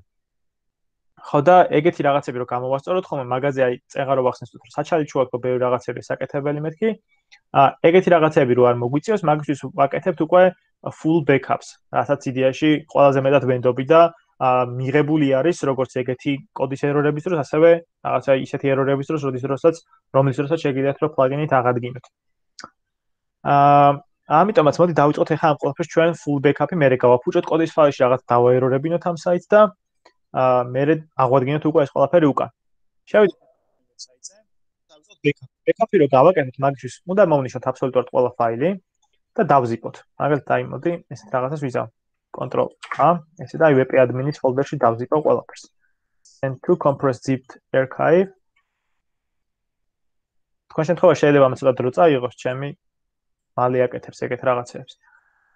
და მერე მოდი ახლა ავდგეთ და გამოვიტანოთ ამის მერე უკვე მონაცემთა ბაზაც. მონაცემთა ბაზას უკვე ცოტა სხვანაირად უნდა მივწყვით, იმიტომ რომ მონაცემთა ბაზას აქ ვერ ვნახავთ ვერსად. მონაცემთა ბაზისთვის ჩვენ გვჭირდება რომ შევიდეთ localhost-ზე. localhost-ზე არა, localhost-ზე. localhost-ი და /dashboard. dashboard-ი თუმცა ამას გვერდზე თუ არ მიაწერთ, აქაც რო გახსნით, აქ დაგხვდებათ უკვე სად არის dashboard-ი, სადღაც იქნება აი dashboard-ი. მერე გადავდივართ php-myadmin-ზე. მერე გადმოვდივართ უკვე პოულობთ ჩვენს უშუალოდ ჩვენ მონაცემთა ბაზას, აი ეს არის ხო? მაგრამ თუ დარწმუნებულები არ ვართ, აი ეს კარგი რაღაც გამახსენდა, ეხლა უნდა განახოთ და პირველად ხსნით იდეაში ეხლა კოდის ფაილს. თუ არ გვახსოვს რომელი მონაცემთა ბაზა არის და PHP-MyAdmin-ში არის მილიონი მონაცემთა ბაზა, რომ მსგავსი სახელებით ხო, აი პირობით ნახეთ global last, global რაღაცა DB და მე კიდე რაღაცებს შეიძლება მსგავსი იყოს. აი მაგალითად აქ არის კიდე UniLab-ის მონაცემთა ბაზაც. და შეიძლება ეს ორი შეიძლება ერთმანეთში ამერიკის, ხო? არ ვიცი რომელი რაღაცა კოდის ფაილებშია განაწილებული. შესაბამისად რომ ნახო რომელ საიტს რომელი მონაცემთა ბაზა მიმართავს, ამისთვის უნდა გავხსნა root დირექტორიაში wp-config.php ფაილი როგორც მახსოვს. მოდი ახლა გადავამოწმოთ თუ სწორად მახსოვს ეგენი. აქ უნდა ვიპოვოთ wp-config.php, აი ვიპოვე. ამას გავხსნი ხა მე VS Code-ით. და აი აქ თუ ჩამოვავ ქვემოთ, აქ ხედავთ აი მოცემული არის კოდმა არ შეგაშინოთ, უბრალოდ აქ დააკვირდეთ define db name რაც დაწერე, ეს არის database name-ი და აქ არის მოცემული უკვე UniLab course რაღაცა 1. თქვენ შემთხვევაში შეიძლება ესე არ გაიხსნას რაღაცა კოდი, იმიტომ რომ არ გექნებათ წამკითხველი ამ ყველაფერს. ან შეიძლება რომ გახსნით სხვა ფერებში იყოს რაღაცები და ამან არ დაგაბნიოთ. რეალურად პროგრამა, რომელსაც მე ხა ვიყენებ ამ ყველაფრის გასახსნელად, ეს არის Visual Studio Code. ეს არის პროგრამა რომელიც კითხულობს კოდებს და გვეხმარება რომ კოდები წეროთ რაღაცებს. აი Visual Studio Code. შევიდეთ აი ამის საიტზე შეგიძლიათ გადმოწეროთ. თქვენც გამოგადგებათ, მე გირჩევდით რომ ასე ლექციის მერე ეგრევე გადმოწეროთ, შეგიძლიათ დაბილდოთ ამითი კოდი როგორც Mac-ზე, ისევე Windows-ზე, ან წეროთ რასაც წერას გულისხმობ დაბილდოთ ცოტა სხვა რაღაცა. აქედან ავიღე ალბათ რაღაცა ეხა გამახსენდა. ხო და მოკლედ ამას შეგიძლიათ კოდები წეროთ. ამისთვის კიდე გეტყვით მე extension-ებს რაც უნდა დააყენოთ, რომ კარგად ლამაზად წეროთ კოდი და თქვენს რაღაც ცოტა მუღამში ჩაგაგდოთ, იმიტომ რომ რაღაც ფერების გარეშე ეს ცოტათი ულამაზო არის. ეხლა რაღაცა ფერები ამაზე მე მაგალითად მომწონს და განმიზიდავს თუცა რაღაცა ესეთ ლამაზ გარემოში ვმუშაობ. ახლა თქვენთვის შეიძლება საერთოდ არ არის ლამაზი, მაგრამ მე ნელა კოდერობო თუ გინდათ და კოდთან მუშაობა თუ გინდათ, მე მიხვდებით იდეაში რა გემოაქვს, როცა გემრიელ გარემოში მუშაობ და ლამაზად ყველაფერი დაალაგებული. კაი, მოკლედ ესე იგი, ვიპოვეთ რომ ჩვენი ვებსაიტი არის UniLab course რაღაცა 1, შესაბამისად გამოვდივარ უკვე აქ მხარეს, მონაცემთა ბაზაში შემოვდივარ და რადგან ვიცი რომ ეს არის, ამას უკვე ვაიმპორტებ. კი და ვაექსპორტებ. თითოეულ ამაში რომ შევალ, აქ ხდება უკვე თეიბლები. ეს არის მაგიდები, რომელზეც განაწილებული არის MySQL-ის კოდი. MySQL არის მონაცემთა ბაზის წერისთვის განკუთვნილი კოდი, რომელშიც ძალიან ბევრი რაღაცეებია ჩაშლილი შიგნით. აი, edit-ს რომ მივცე, ანუ აქ არის რაღაც თეიბლები, რომელშიც ძალიან ბევრი კოდი წერია, ხო? ამას შეიძლება რაღაცეები არ იყოს ახლა ეგრე. აი site URL-ი და ამას შეიძლება იყოს ძალიან ბევრი რაღაცები. მაგას მე განახებთ როგორ ხდება. როცა სერვერზე ავტვირთოთ რაღაცეებს და იქ დავიწყებთ ამ ყველაფრის backups, იქ მოგვიწევს რომ მაგალითად აი ეს ორი site URL და home დირექტორია შევცვალოთ იმითი რა ქვია შესაბამისი URL-ით, იმიტომ რომ localhost სხვა URL-ი აქვს, server სხვა URL-ი აქვს. მოდი ახლა მაგას თავი გავანებოთ ცოტა ხანში, შემდეგ ლექციისთვის მოვიტოვოთ ეგ ამბავი და დავბრუნდეთ უშუალოდ აი UniLab course ერთზე. არც ერთში არ შევიდეთ, რომ რამე custom table-ი არ დავაექსპორტოთ იმის ნაცვლად, მთლიანი ბაზის ნაცვლად, გადმოვედი მთავარზე, ვაძლევ აქედან მხარეს exports და მე გამომაქ ფორმატი უნდა მქონდეს SQL. შემიძლია რომ gzip-იც გამოვიტანო, აქედან gzip არის კომპრესირებული, როგორც აი zip ფაილი არის კომპრესაციისთვის, იგივე არის gzip. თორემ მე მგონი 30-ში უფრო პატარა ფაილს გაძლევს ვიდრე zip archive ან ვიდრე rar ფაილი. განმოვწერეთ ესეც, ну რეალურად გადმოწერა არ გამოდის, ჩვენ კომპიუტერში იყო ეს ყველაფერი, უბრალოდ ბრაუზერმა ესეთი ვიზუალი დაგვიხატა, თითქოს გადმოვიწერეთ რაღაც. ეხლა რეალურად ეს ჩემი მონაცემთა ბაზა მაქვს უკვე download folder-ში. სად არის? აი download folder-ში მაქვს, ეს უკვე მოცემული აქ იყოს, მოდი ამ დროებით და მეორე მაქვს, სად არის? წენა სადაც ვიყავი? XAMPP მაქვს უკვე. XAMPP კი არა, ჩემი backup ფაილი მაქვს უკვე მოცემული შესაბამის folder-ში. სად წავიდე ჩემი საიტი? უი, დეზე ვარ, ორი XAMPP მაქვს მე დაყენებული ბოდიში. XAMPP, htdocs-ი და აი აქ არის უკვე ჩვენი ვებსაიტი. აი ჩვენი zip ფაილი. მოდი ახლა რამე გავაფუჭოთ, ხო? რამე რო გავაფუჭოთ, ეგ არის ძალიან მარტივი. apt-get და მოდი wp-config.php ფაილი წავშალოთ პირობითად. ეხლა დავარეფრეშოთ ჩვენი ვებსაიტი და მოკვდება აქ ყველაფერი. ვეღარ დავკავშირდება მონაცემთა ბაზას და დაიწყება თავიდან ინსტალაციის ამბები. თუმცა მოდი ეს არის რა, ეს ხლად ეხა errors არ გავს. ну რა თქმა უნდა ძალიან ცუდი რაღაც არის უკვე გაკეთებულ საიტზე ეგეთი რაღაც დაგემართება, ჩათვალე რომ ბოლოს მონაცემთა ბაზა აღარ გაქვს. და ძალიან პანიკაში უნდა ჩავარდე წესით მაგ დროს.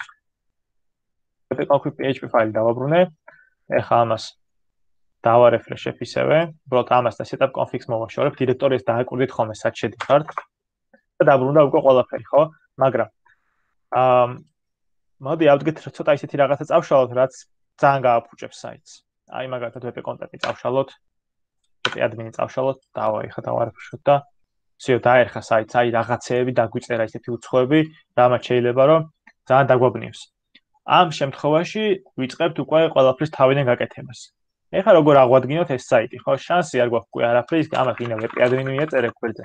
ადგინა ის მიეწერებს, всё, არაფერი ამას აღარ უშველის. უნდა ეძებო კოდში რა გაკლია, როგორ გაკლია. შეიძლება რეალურად მე აქ ეხლა მთელი ორი დიდი დირექტორია წავშალე, მაგრამ ერთი ისეთი დირექტორია წაიშალოს აქედან, აი მაგალითად login.php-ს წავშლი საერთოდ. და ამაზეც იდეაში რაღაცები უნდა ამოაკლოს. მოდი, გარეთ გავიდეთ. ორი login.php ხ მაგასთან მაგიტო არ წაშალა რაღაცეები, არ ყოფნის ფლოდ რაღაცეები. აი თქვათ ეხლა აი ისინი წავშალოთ ამაში. აი ეს. აი ესეთ იდეაში იგივე რაღაცას დააბრუნებს, ეხლა დაარტყავს error establishing database connection. ანუ გინდა database-ი წაგიშლია მთლიანად, გინდა ეგრე გაიკეთებია რაღაცები დაგიკლია, ყველა ვარიანტში მაინც რაღაცა გაფუჭდება. თქვათ, აი ესეთი რაღაცა error-ი ამოგვივარდა. ამ error-ს იწვევს ძალიან ბევრი რაღაცა, პირობითად პირველ რიგში უნდა შევხედოთ WP config PHP-ში რა ხდება და როგორ ხდება, მაგრამ თქვათ არ ვიცით როგორ გავაკეთოთ და გვინდა რომ უბრალოდ აღვადგინოთ რაღაცა ჩვენი ვებსაიტი ნორმალურ მდგომარეობაში. ამ შემთხვევაში, მოდი უბრალოდ დავიკიდოთ ეხლა აქ რასაც ვაკეთებთ. ავდგეთ და წავშალოთ ყველა დირექტორია, იმიტომ რომ არ ვიცით პირობითად რომელ დირექტორიაში შეიძლება პრობლემა იყოს, ჯერ მაგდონეზე არ ვართ. ავშალე მთლიანად. ეგ არის. ეხლა აქ რო დავარეფრეშო ეს, всё, მოკვდა ჩემი ვებსაიტზე, აღარაფერი აღარ არის zip ფაილის გარდა. ეს პრინციპში აღარ მჭირდება არაფერში. ეხლა დავიწყებ ამის ამოარქივებას უკან. ეხლა ავადგინოთ ეს ყველაფერი როგორც იყო. extract files. ავალოთ ამოიტანოს ეს მთელი ფაილები. ეს zip-ი, ნუ გქონდეს მაინც backup-ი არის. აი ეხლა ავდგეთ. აი ამას ეხლა აქ არ დავტოვებ, იმიტომ რომ ესო დავარეფრეშო, აქ მივიღებ უკვე ესეთ ვიზუალს. მაგრამ ამაში რო გადავიდე, უკვე მაქვს შესაბამისად მოცემული რაღაცეები, ხო? თან აი რაღაცა გაფუჭებულია.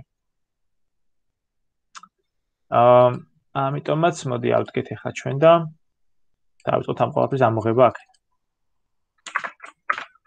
მოვიღოთ, გადავიტანოთ ამაში. ესე. უბრალოდ აქ ეხლა იქნება ორი WP admin folder-ი ალბათ. არა, არ არის რაღაც ჩაანაცვლა მე მგონი, ხო? მეორე WP admin-ის folder-ი ჩაანაცვლა. აი ჩავამოწმოთ WP admin-ი ორჯერ არ იყოს სადმე. კი ბატონო, ესე არის. ეხლა პირობითად ეს ვებსაიტი კი აღდგებოდა, მაგრამ შეიძლება რომ მონაცემთა ბაზაშიც რაღაცა იყოს დაზიანებული. აი რაღაცა აღდგა უკვე მუშაობს ყველანაირად, მაგრამ შეიძლება მონაცემთა ბაზაში იყოს რაღაც დაზიანებული, ამიტომაც ისი ძალიან მნიშვნელოვანია რომ ხელახლა გადავიტანოთ, იმიტომ რომ აქაც შეიძლება რომ რაღაცა users meta დავაი, მოდი დავდროპოთ ეხლა ეს, წავშალოთ სულ. სად იყო ამის წაშლა კი არ მახსოვს ეხლა როგორ მოვნიშნოთ, check all-ი მოვნიშნოთ. და ამას უნდა კონდეს სადღაც drop-ი არ მახსოვს პროსტა სად არის. აი delete პირდაპირ ხომი. მე drop-ი მახსოვდა. არ მოვიდეთ ეხლა აქ დამხარეს და არ დაიხა საიტს. ხო, რაღაცა ისეთი ვერ წავშალე მთლად რომ დარხეულიყო. ოკეი, მოდი კიდე წავშალოთ რაღაცები, აი WP post-ი წავშალოთ, დავაი. ვნიშნოთ ყველაფერი.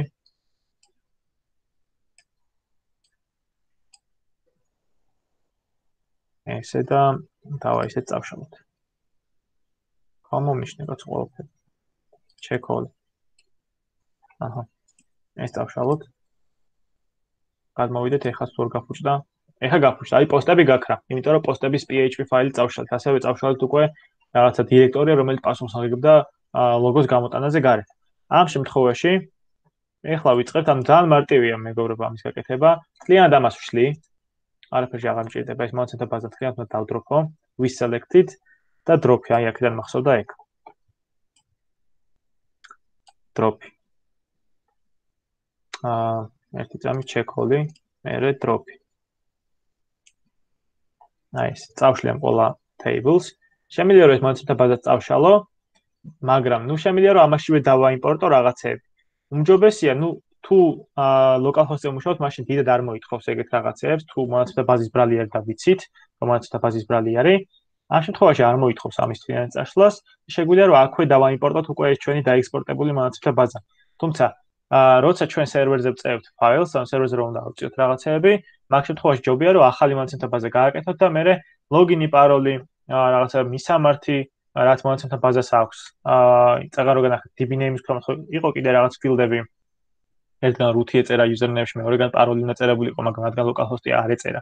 მაგრამ სერვერზე იქნება ეგეთი რაღაცებიც და ეგეთი რაღაცები რო გააკეთოთ ხოლმე, ჯობია რომ ახალი მონაცემთა ბაზა შექმნათ, ახალი ლოგინი და პაროლი და რაღაცეებით და ის მონაცემთა ბაზაში დააიმპორტოთ უკვე ჩვენი ეს რაღაცა რეზერვირებული მონაცემთა ბაზა და მერე უკვე გადააბათ ამისი username, login, paroli და ესეთი რაღაცები wp-config php-ში WordPress-ში, რომ იმუშაოს ერთად ამ ყველაფერმა.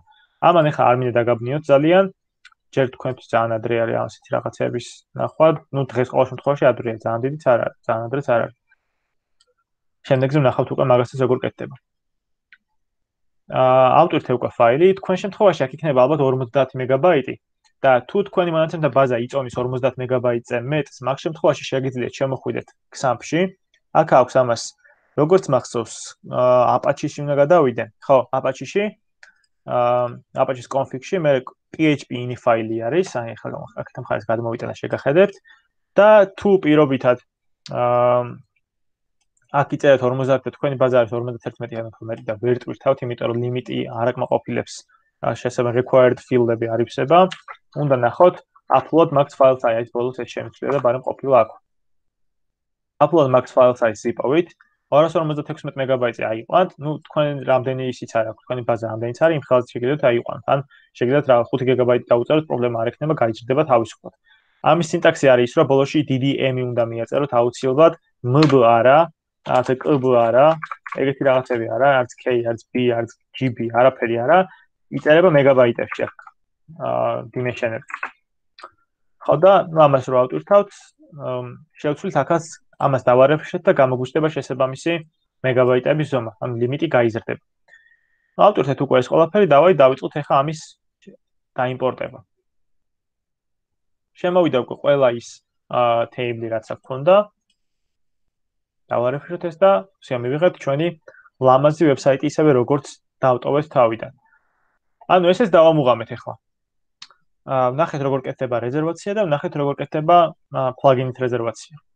ну ესეთი რაღაცა უნდა აკეთოთ ხოლმე ყოველ ჯერზე, ანუ ეს ახლა მე ვლაპარაკობ და თანხმდით, თორე 5 წუთის ამბავი არის ამის გაკეთება სულ ალბათ ჯამში, ტუტორიალს ჩაგიგდებთ მაგალითად 5 წუთში როგორ კეთდება ეს ყველაფერი, უცებ და თქვენ ძალიან მარტივად დაამუღამებთ მე, რომ ამ ხელა ვიდეო არ ახვიოთ რაღაცეების გამო.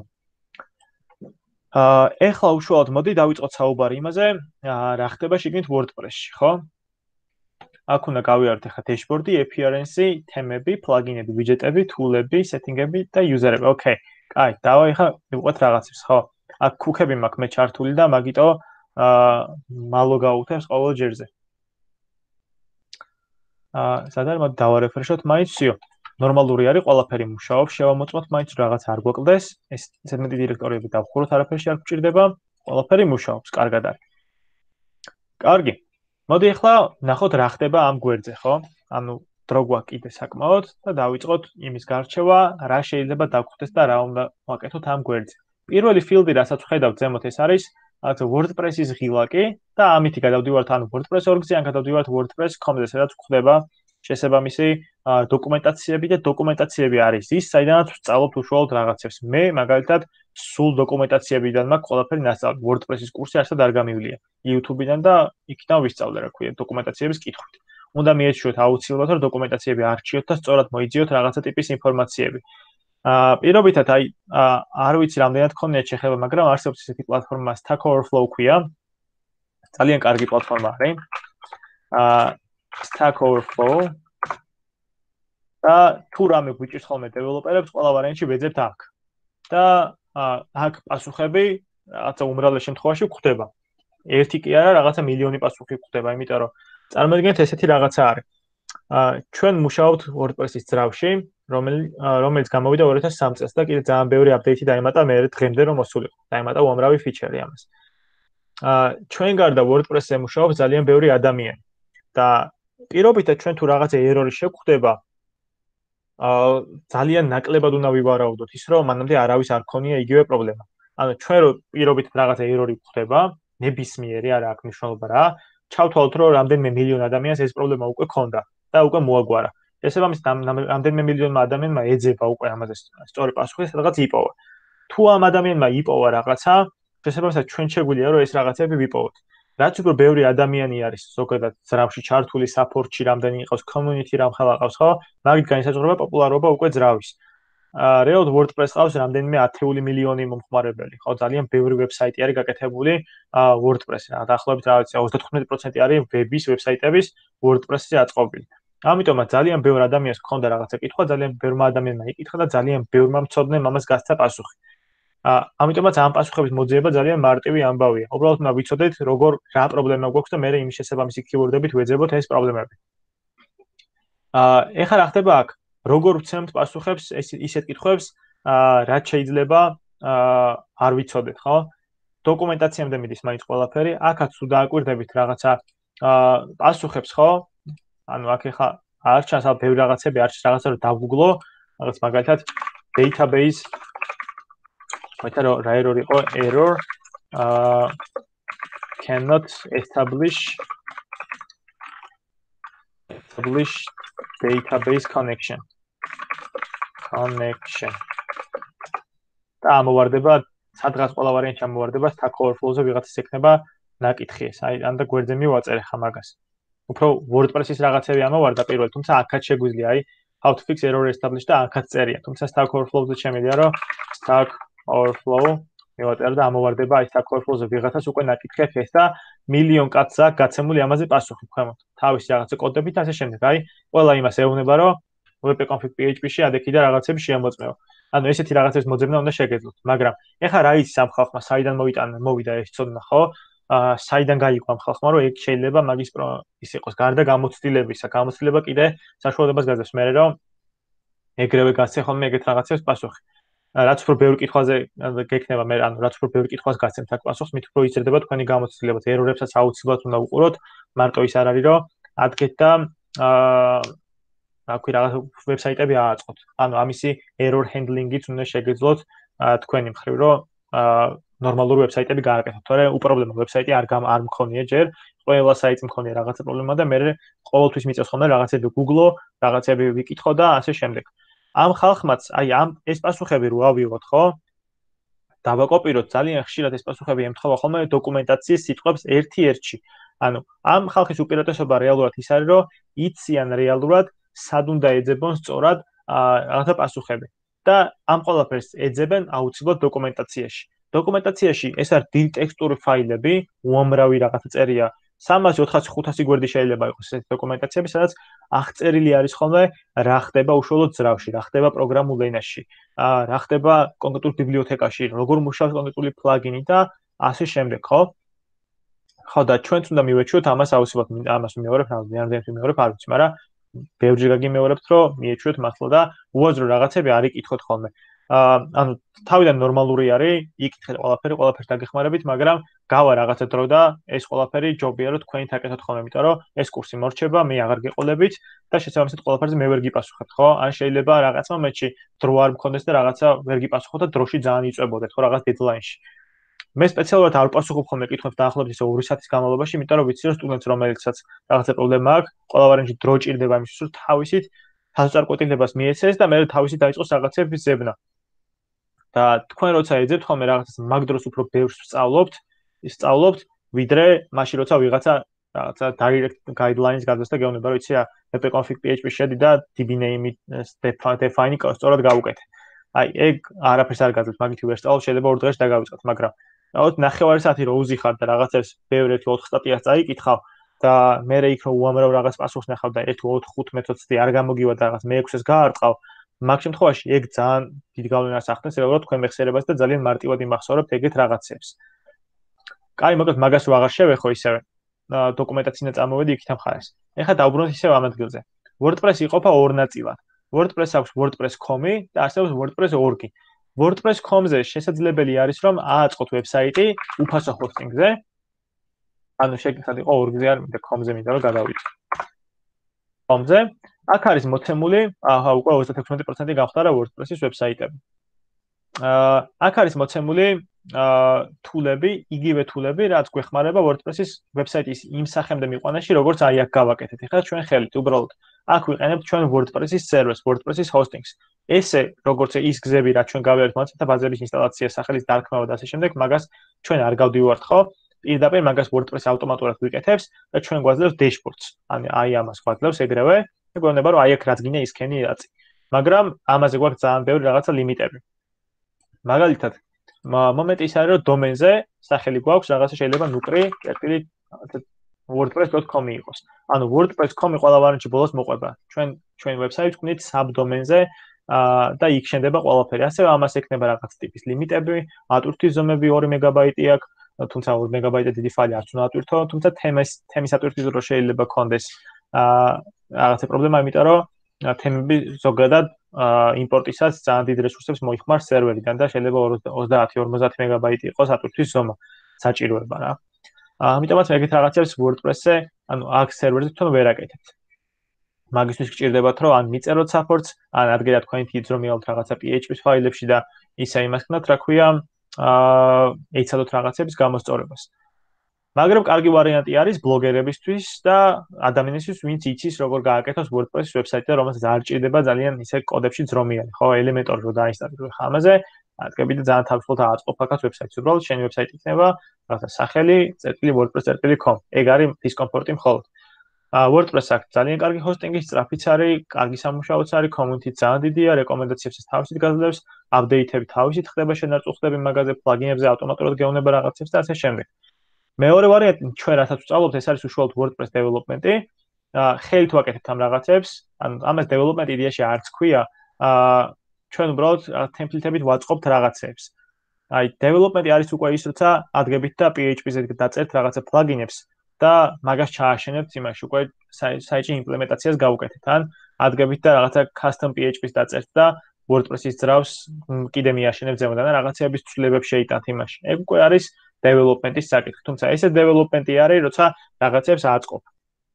იმიტომ რომ WordPress ბაზარზე რო გამოვიდა, მაშინ იყო ძალიან მარტივი, მაგრამ მე ფიჩერები რო დაემატა, გართულდა ყველაფერი და გაჩნდა იმის საჭიროება, რომ ყოფილიყო ჩვენნაირი ხალხი, ვინც basic ტიპის მომხმარებლებს დაეხმარებოდა ვებსაიტების აწყობაში, ხო, ვინც რაღაცა გარყმაში არ არის, როგორ არის რაღაც HTML CSS-ი, ვინც არის ის რაღაცა, როგორ გამოიყენოს ბილდერი, არ გაურჩევია, ეზარება, ან დრო არა აქვს იმისთვის, რომ ტუტორიალებს უყუროს და ისწავლოს თავისით, ქირაობს ჩვენნაირ ხალხს, ვინც ამ ყველაფერს იცნობს უკვე კარგად და ძალიან მარტივად და უცებ შეუძლია რაღაცების გაკეთება. მაშინ როცა WordPress-ის მთელი ის მუღამის ის არის, რომ დეველოპერის დაქირავება არ უნდა დაგჭირდეს. თუმცა მაინც ძალიან დიდი მოთხოვნა არის. არსებობს ასეთი ძალიან მაგარი ვებსაიტი Upwork-ი, სადაც რა ვიცი ალბათ Django-ს და React-ის ტასკები რო აიღო და შეკრიბო, 1-2-ჯერ მეტი იქნება WordPress-ის ტასკი იმაზე და ძალიან მოთხოვნა არის ხოლმე ესეთი ძრავებზე რა, ძრავების მცოდნე ხალხზე. ხელფასი საშუალოდ არის ხოლმე რაღაც $10-დან არის ზემოთ 50-60 დოლარიანიც მინახია საათში და საკმაოდ დიდი შემოსავალია მოკლედ ეგეც. მაგრამ კონკურენცია არის ძალიან დიდი. იმ დონემდე რომ საათში რაღაც $35 გადაგიხადონ, 1-2 წელი უნდა იშრომ, ხო? ბევრი რაღაცა უნდა ისწავლო. PHP უნდა ისწავლო მინიმუმ რო და HTML CSS JavaScript, იმიტომ რომ მხოლოდ template-ებზე აწყობილ ვებსაიტში არავინ არ გადაგიხდის $35 და უფრო მეტს. კაი, მოკლედ მაგასაც რომ თავი დავანებო რა, ძალიან გავცდები მე რაღაცებს, მე შეგვიძლია რომ პირადად ვისაუბროთ ესეთ საკითხებზე. ეხლა რა ხდება აქეთ გადმოვიდეთ უკვე. მეორე ღილაკი რასაც აქ ხედავთ არის თვითონ ვებსაიტზე გადასვლა, ამას დავაჭერ, აქ ვიზის დავაჭერ თუ მაგას დავაჭერ, გადმომაგდებს თავარ გვერდზე. ეს არის უკვე აპდეიტები, რასაც იდეაში აქაც ხედავ, dashboard-ზე რომ მოვიტან ამასაც ხედავ, ეს არის კომენტარები, რომელსაც ძირითადად ფუთიშავთ ხოლმე და აქედან ვაკეთებთ ან რაღაცა სურათს ტვირთავთ, ან გვერდს ვამატებთ, ან users ან posts, ხო? მე ამას თუ დაემატება კიდე რაღაცა პლაგინები, შეიძლება ამაშიც ჩაემატო შესაბამისი sub-menu-ები, მაგალითად portfolio, რაღაცა gallery, products და ასე შემდეგ, ხო, ბევრი რაღაცები შეიძლება ჩაემატოს აქაც. კარგი, გადმოვიდეთ ახლა dashboard-ზე. მოდი წყალს დავდოთ, თორე ძალიან ამტკივდა ყელი.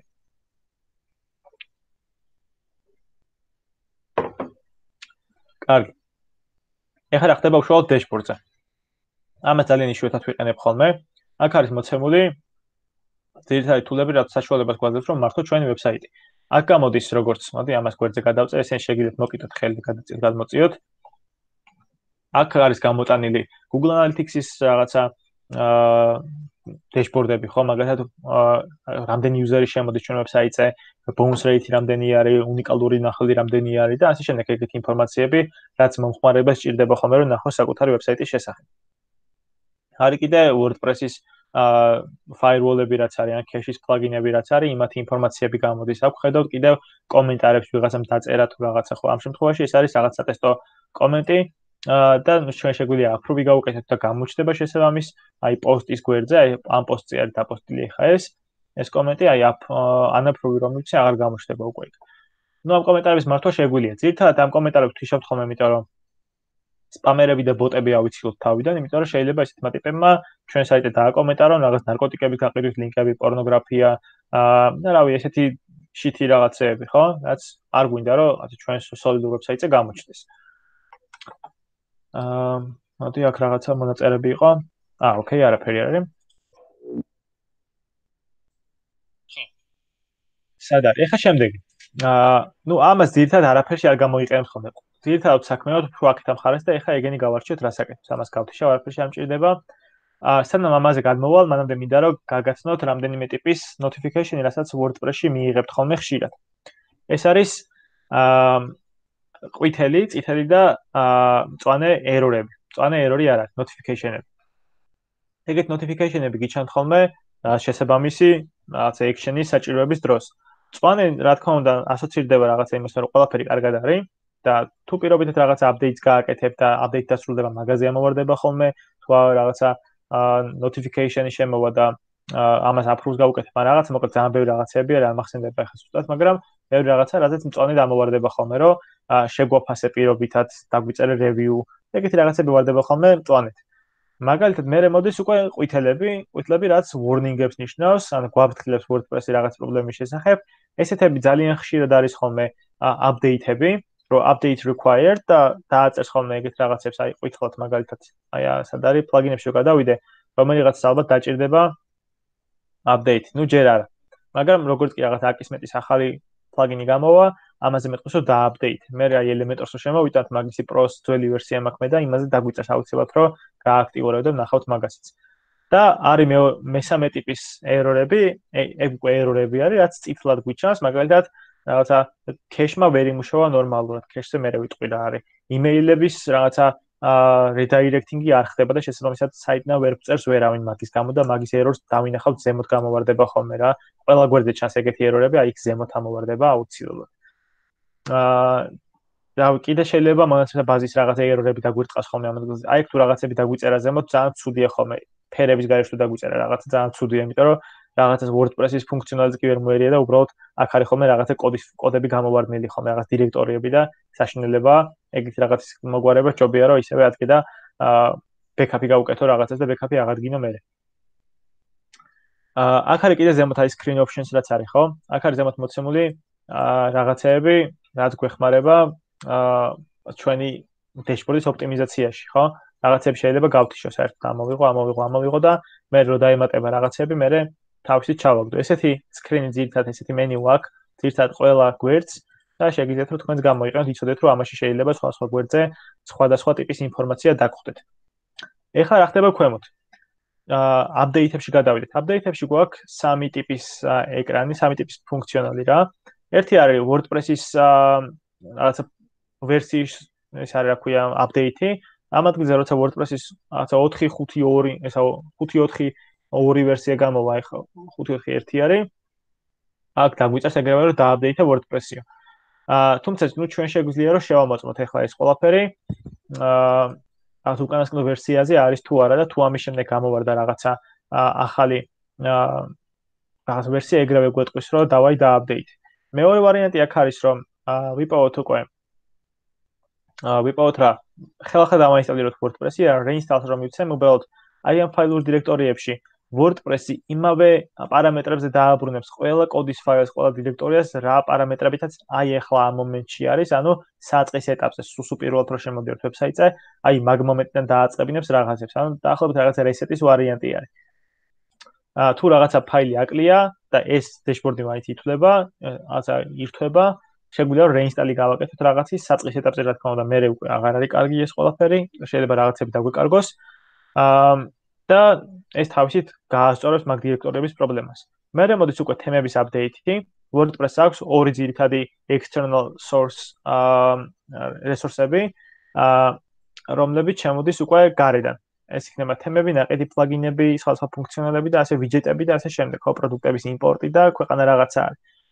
აქ გვაჩვენებს მოკლედ თემების აპდეიტს. თემები შეგვიძლია რომ დავაპდეიტოთ appearance თემებიდანაც, აქაც ამოაგდეს მაგის აპდეიტს. მაგრამ ჯობია რომ აქედან ვაპდეიტოთ ხოლმე რაღაცები, ერთ სივრცეში ვაკეთოთ აპდეიტები ყოველთვის. პლაგინებზე ახლა აპდეიტი არ არის, თუმცა მაგალითად როგორც კი პლაგინებზე რაღაცა აპდეიტი შემოვა, აქ უეჭველი გაჩნდება რაღაცა ერთი პლაგინი რომელიმე და მაგასაც დავაპდეიტებთ ავტომატურად. ეხლა ამ შემთხვევაში გვეუბნება რომ აი 2020 რაც არის მოცემული ერთი თემა, მაგას ჭირდება აპდეიტი, 1-2 ვერსია არის და 1-3 ჭირდება. მომიშა უბრალოდ ამას თემის აპდეიტს მიცემ და თავისით გააკეთებს უკვე ამ ყველაფერს. ეხლა ჩავთვალოთ რომ იწერს უკვე, აი ეს არის ჩვენი მწვანე მესიჯი, წინათ სამოდი წარმატების მესიჯი. გადმოწერა ეხლა ვიღაცის სერვერიდან რაღაც ტიპის ინფორმაცია და ჩვენ ფაილურ დირექტორიაში ამოაარქივა ისევე როგორც წერა ხელით ვაკეთებდი მე. ამაზე არსებობს სპეციალური ალგორითმები, ფუნქციები, რომლებიც ამ ყველაფერს ჩვენს მიერ მონიშნული ღილაკებზე ქმედების შემდეგ თავის ეშვება ეს ფუნქციები და ავტომატურად აკეთებს. ეხლა დავუბრუნდეთ მოკლედ უკან. ეხლა გადავგვიგდოთ თემებში, ხო, ეს და აპდეიტა, კაი, მაგაზე მე ჩამოვალ ცოტა ხანში. დეშბორდზე გადავიდეთ ისევე. შემდეგი რაც მოდის აქეთ მხარეს არის პოსტები უკვე. თქვენთან იყო კითხვა, რა არის პოსტი და რა არის page-ი, ხო, რა განსხვავება არის ამ ორ შორისო. განსხვავება არის ძალიან მარტივი. პოსტები გამოიყენება დინამიური კონტენტის შექმნისთვის, ანუ პოსტები შეგვიძლია გამოვიძახოთ ვებგვერდზე, შეგვიძლია რომელიმე ერთ გვერდზე, შეიძლება გამოვიძახოთ რომელიმე პოსტის შიდა გვერდზეც ასევე, შეგვიძლია გამოვიძახოთ პორტფოლიოში, შეგვიძლია გამოვიძახოთ ვიჯეტში, მოკლედ დინამიური კონტენტი და მოძრაობა შეუძლია ძალიან ხშირად. შეგვიძლია გამოვიძახოთ ბლოგის გვერდზე, ხო, რომ რაღაც ერთად შევკრიფოთ ეს ყველა სიახლეები, რაც კი გვაქვს ვებსაიტზე. ძირითადად WordPress-ის მიზანი არის ის, რომ შექმნას ბლოგინგისთვის განკუთვნილი ვებსაიტი არის უფრო მეტად, მაგრამ დღეს ნებისმიერ ტიპის ვებსაიტის აწყობა შეუძლია WordPress. შეგვიძლია საერთოდ არ გამოვიყენოთ არანაირი ბილდერი, არანაირი პლაგინი და რაღაც ფუნქციონალი ავდგეთ და ხელით გავაკეთოთ რაღაცა ვებსაიტები ხელით ავაწყოთ. ეხლა აი ფრონტის ბავშვები ხო სწავლობენ ეხლა მომენტში კოდების წერას, ხო, რაღაც HTML CSS სწავლობენ ისინი. აი აქაც შეიძლება რომ ეგ HTML CSS-ი დაწერო, აუტვირთო აქ და ამუშაო ჩვეულებრივ მიაბა მე WordPress-ის dashboard-ს. უბრალოდ მაგისთვის მცირე ჩარევა გჭირდება PHP-ში, ხო, რომ advanced custom field არსებობს ეს პლაგინი, მაგით გადააბა უკვე აქეთ მხარეს backends. და მე ცვალო რაღაცები ცვლადი იყოს და თვალა HTML-ში არ გიტევდეს ყოველი ტექსტის ჩასწორება და სურათის შეცვლა. ეხლა აქ რა ხდება? რა არის ეს პოსტები, ხო? აქ პირობითად მოდი შექმნილია ერთი ახალი პოსტი, hello world და default-ად იქნება, თუმცა ჩვენ შეგვიძლია რომ ცალკე გავაკეთოთ ახლა ეს პოსტი. მოდი hello world შეჯერებით ჩვენ თავი დავანებოთ, შევქმნათ ერთი ახალი პოსტი. პოსტის შექმნის დროს უკვე პრინციპში ნახეთ ეს ყველაფერი. აქ წერია რაღაცა. მოდი my first post. აი ეს რაღაც გავაკეთე. my. ამ შემთხვევაში აქ ავტომატურად იქნება უკვე ლინკი, აი my first post-ი როგორც გავაკეთე, ავტომატურად შეიქმნა ეს. და წინ არის რაღაცა რიცხვები და 1000 დებილობა ჩავარდა წინ, რაც საერთოდ არ მჭირდება რომ ლინკს გავატანო, ხო? მაგ შემთხვევაში უნდა გადმოვიდე ქვემოთ, აქ არის setting-ებში, უნდა იყოს generally არ მინდა, უნდა გადავიდე permalink-ებში. მეთქი წამი, permalink-ები, აი ესე. და აქ გავასწორო ამისი ფორმატი ლინკში რა უნდა იყოს. აი აქ არის ჩაგდებული რომ რაღაცა manzimi აქვს, რაღაც demo აქვს და კიდე post name. post name არის უკვე უშუალოდ აი სად იყო? აი ეს რაც მე დავწერე, ეს არის პოსტის სახელი და ჩავარდა უკვე ლინკში ბოლოში. ამას წავშლი მთლიანად. თუ მინდა საერთოდ არ წავშლი, მნიშვნელობა არ აქვს და მომნიშნავ ამ ადგილზე post names, რომ რეალურად მხოლოდ ლინკში გავატანოთ პოსტის სახელი. სხვა არაფრის გატანება აქ არ გვჭირდება. უბრალოდ ამას მომნიშნავთ, დავასეივოთ ერთხელ, დავასეივოთ მეორეჯერ, მე ორჯერ სეივი არის საჭირო იმისთვის, რომ ფაილურ დირექტორიაში თუ დავაკვირდებით, აქ გვაქვს htaccess ფაილი, სად არის? აი ეს არის htaccess ფაილი, რომელიც არ გაიხსნება თუ VS Code-ს არ გამოვიძახებ, აი ესე. და აქ არის მოცემული rewrite rules-ი, ხო? რაც ნიშნავს, როგორ უნდა იყოს დირექტორიები განაწილებული ჩვენს ვებსაიტზე, როგორ უნდა იყოს რაღაცა ლინკები და ასე შემდეგ, რაღაცა წესები არის შესაბამისად გაწერილი კოდში, რომელიც ეხმარება ვებსაიტს სწორად ჩატვირთვაში. მოკლედ ეს ჯერჯერობით თქვენ არ გჭირდებათ, შეგიძლიათ თავი გაანებოთ მაგას. თუმცა, როგორც კი თქვენ აქ ორჯერ ასევებთ, HTTPS-ი ავტომატურად განახლდება და მიიღებს შესაბამის მნიშვნელობებს. თუ რაღაცა ისეთ სასწაულს აკეთებთ, რაც მოჭველი უნდა გადაეწეროს HTTPS files. ეგ არის permission-ებს აკონტროლებს, რომელ გვერდზე უნდა ქონდეს დაშვებაზე და რომელ გვერდზე არა. კარგი, მოკლედ დავუბრუნოთ ახლა უკან ჩვენ. ეს რო დავარეფრეშოთ, მოდი ჯერ ხო, პრინციპში მოდი დავარეფრეშოთ, არ მინდა არაფერი. გამოქვეყნება თავიდან დავწერ მაგას. My first post. აი, ესე და აქ უკვე თუ დააკვირდებით, ჩვენი ვებსაიტის სახელი არის და მე ეგრევე მოდის უკვე ჩვენი პოსტის სახელი. ლინკში არ შეიძლება space-ების დაწერა, თუმცა ესეთი რაღაცა რო დავწერო, my first post, ეს ავტომატურად სკორებს ჩააგდებს შუაში, ანუ ტირებს ჩააგდებს შიგნით. ეხლა რა ხდება ესენი რას ნიშნავს? რეალურად სლეშებით გამოყოფილი არის ვებგვერდზე დირექტორიები, ანუ ფოლდერები ერთმანეთისგან. თქვენ რო შეხვიდეთ აი პირობითად შევიდეთ რაღაცა აი მოდი org-ზე გადავალ და აი აქ შევიდეთ ფიჩერებში გადავიდეთ თემებში. ნახეთ თუ დააკვირდებით WordPress.com-ის შემდეგ სლეში დაიწერა და მე აქეთ მხარეს არის თემა. ეს არის იგივე რაღაცა, რასაც აქ ხედავთ. აქ არის მოცემული რაღაცა root დირექტორი და root დირექტორიდან შედის რაღაცა ტიპის ერთ ფოლდერში, რომელშიც პოულობს შესაბამისად რაღაცა ფოლდერს და იმ ფოლდერში ჩაგდებული კოდი უკვე აკეთებს რაღაცა ამ ვიზუალებს. შესაბამისად თუ შიდა დირექტორიაში აღარ შედის უფრო ღრმად, დირექტორიაში დაწერს ამ სახელს. აი მაგალითად ახლა ჩვენი პოსტი ხო იყო WP content-ში და WP content-ში იქნება მე მგონი, თუ არა, WP content-ში არა, include-ში უნდა იყოს და post-ში. მოგეს რაღაც არის არ მახსოვს, ეგ ზუსტად ახლა სიმართლე გითხრათ. პოსტების ექსპორტზე რომ მივალთ, მე გავიხსენებ მაგას და გეტყვით როგორ ხდება. თუმცა რომელიღაცა ესეთ დირექტორიაში ჩავარდა ახლა, ზუსტად არ მახსოვს უბრალოდ რომელშია. და ჩვენი ეს დირექტორიაც რაც ახლა გავაკეთეთ, სად არის? აი ეს რაც გავაკეთეთ ეს დირექტორიაც ეს სადღაც ჩაგდებული არის, უბრალოდ აქედან ვერ დავინახავთ, იმიტომ რომ აქ არის კიდევ რაღაცა ისეთი კონტენტური ბლოკები, სად არის ამაში არის კიდევ კონტენტური ბლოკები, რომელშიც ინახება მაგ ტიპის ინფორმაცია. იქნება აუცილებლად WP include-ში, იმიტომ რომ სხვაგან ვერ წავა ვერსად. რათა პოსტების იმაში იქნება ჩაგდებული. მახსოვს ახლა მაგაზე აღარ გავამახვილებ ყურადღებას დიდად. ეხლა აქ დავწეროთ ჩვენ რაღაცა პოსტის სათაური, რაც იდეაში პრინციპში ისედაც ჩანს. პოსტის სათაური არ გვინდა, რაღაცა ისეთი სკანდალური სათაურები რო იწერება ხოლმე რა. მაგალითად Harambe killed a child. რაღაცა Harambe-ს არ გაუკეთებდი, ეს დიდი გორი გავიცად გახსოვთ. Harambe-ს არაფერს არ აჩვენდა, იმავდროულად ყველად მოკლეს. და მაგრამ ესეთი სათაურები იყო ხოლმე. რაც ესეთი heading 3, Harambe killed a child, რაღაც სკანდალურ რაღაცას ვაკეთებთ. და მე ვწერთ აქეთ მხარეს შესაბამისად რაღაცა ტექსტებს, ხო? და ახლა ეს დავაკოპიროთ. აქეთ მხარეს გვაქვს ძალიან მარტივი თულები, აი ესეთი რაღაცა ტექსტი ჩავაგდეთ. უფრო კარგი ვიზუალი რო ქონდეს, იქამდე სანამ მომხმარებლები მოგვაწვდიან ხოლმე ტექსტებს, მანამდე შეგვიძლია რომ ტექსტები გავავსოთ lorem ipsum ტექსტებით, ხო? lorem ipsum ტექსტები. ეს არის დამი ტექსტები. ანუ არაფერს არ ნიშნავს. უბრალოდ რენდომად დაგენერირებული სიტყვების ერთობლიობა, რომელსაც ეს ერთი შეხედვით რო გადახედო, რაღაცა ტექსტის სახე აქვს, ხო? ამიტომაც თვალსატყუებს და ლამაზად ჩანს ვებსაიტზე, შედარებით ამისგან ახლა რაც მე გავაკეთე. აჰა, всё, აი გვაქვს უკვე რაღაცა. თქოს რაღაცა ისტორიას გავს ეს ყველაფერი. ესეთი შეგიძლიათ ქართულად თუ დაგუგლავთ, ქართულს იპოვით, ინგლისურად თუ დაგუგლავთ, ინგლისურზე ხა უფრო ბევრს იპოვით. ეხლა რა ხდება აქ? თქვათ მინდა რაღაცები გავბოლდო ამ ადგილზე, ხო? ეს არის classic editor-ი, რასაც ახლა მე ვიყენებ და ესეთი რაღაცა უნდა გააკეთებინათ თქვენც. უბრალოდ მე თუ პოსტს ვაკეთებ, თქვენ უბრალოდ page-ს გააკეთებთ აქეთ მხარეს. ცოტა გაგვეწელა ლექცია, მაგრამ ვეცები რომ მალე მოვჭი. აი მაგალითად მინდა რომ ეს რაღაცა დავბოლდო, ხო? როგორც Word-ში არის რაღაცეები, იგივენაირად გავწევ, გამოვწევ გვერდზე რაღაცებს გავუკეთებ ასე შემდეგ. ლინკად გავლინკავ რაღაცა ერთ სიტყვას, აი მაგალითად ერთ სიტყვას კი არა წინადადება მომინიშნია, აი მაგას გავლინკავ რაღაცა Wikipedia-ზე გავუშვებ, ან Google-ში გავუშვებ, რაღაცას ვიზა. ლინკი უნდა ჩავიდოთ უშუალოდ აქ, სადაც უნდა გადავიდეს მომხმარებელი და მე აქ უნიშნავთ რეალურად კიდე ეს ლინკი იმავე ეტაპში გაიხსნას, ანუ ვებსაიტზე გაიხსნას ეგ ლინკი თუ გადავიდეს უკვე ცალკე ეტაპში. ჩემი რჩევა იქნება, რომ თუ რაღაცას ლინკავთ ხოლმე კონკრეტულ ესე ტექსტზე, გაუშვათ ცალკე გვერდზე, ან ცალკე ტაბზე გაიხსნას ეს ყველაფერი, რომ მომხმარებელი ავტომატურ რეჟიმში არ გავარდეს თქვენი ვებსაიტიდან. იმიტომ რომ თქვენი მიზანია როგორც დეველოპერების, რომ მაქსიმალურად ბევრი რაღაცა ანახოთ მომხმარებელს და ისეთი user experience-ი შევქმნათ, რომ მომხმარებელი არ დაიკარგოს ჩვენ ვებსაიტზე. მით უმეტეს არ უნდა დავატრიგეროთ და forcing-ი არ უნდა გავუკეთოთ იმას, არ უნდა ვაიძულოთ ტიპი, რომ გავიდეს ჩვენი საიტიდან. ხო, ეხლა რა ხდება აქ? ესეთი რაღაცა გავაკეთეთ, შევქმნით უკვე კატეგორიებზე უკვე შემდეგ ლექციაზე ვილაპარაკებ და შეგვიძლია უკვე გამოვაქვეყნოთ ეს ჩვენი ერთი პოსტი. გადავიდეთ მთავარ გვერდზე.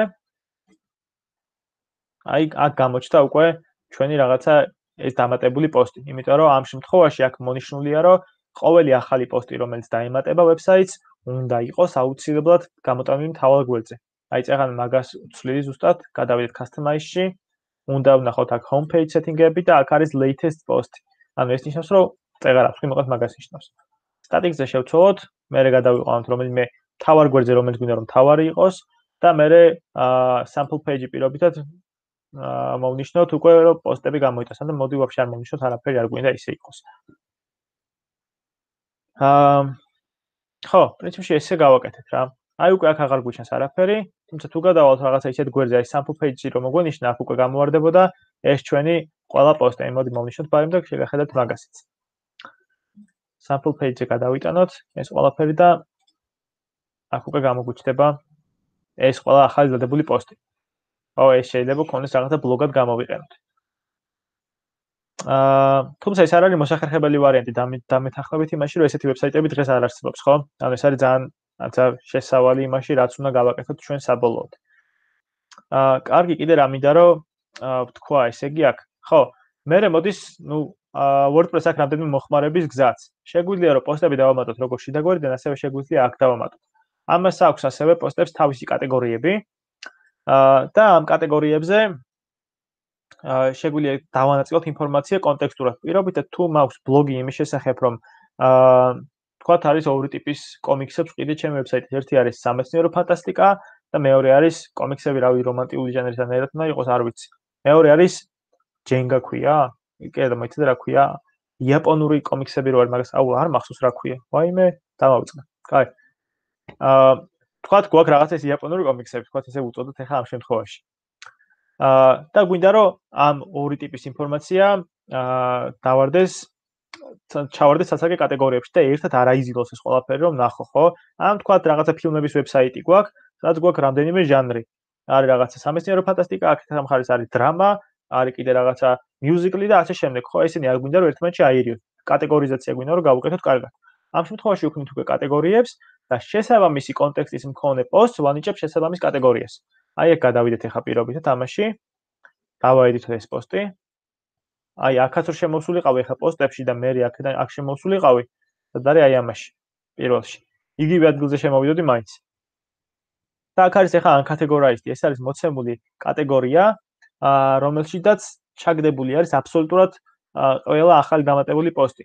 ჩვენ შეგვიძლია რომ ეს default ქცევა ამისი შევცვალოთ და რომელიღაც default კატეგორიაში ჩავარდეს შესაბამისად uncattegorized-ისგან განსხვავებით და აქ შეგვიძლია ვქონდეს რაღაცა ბევრი კატეგორიები, კატეგორია შეგვიძლია აქედანაც შევქმნათ, შეგვიძლია შევქმნათ აქედანაც და შესაბამისად მე პოსტებს უკვე მივანიჭებ შესაბამისი ისეთი კატეგორიები, რომლებიც გჭირდება კონტექსტურად.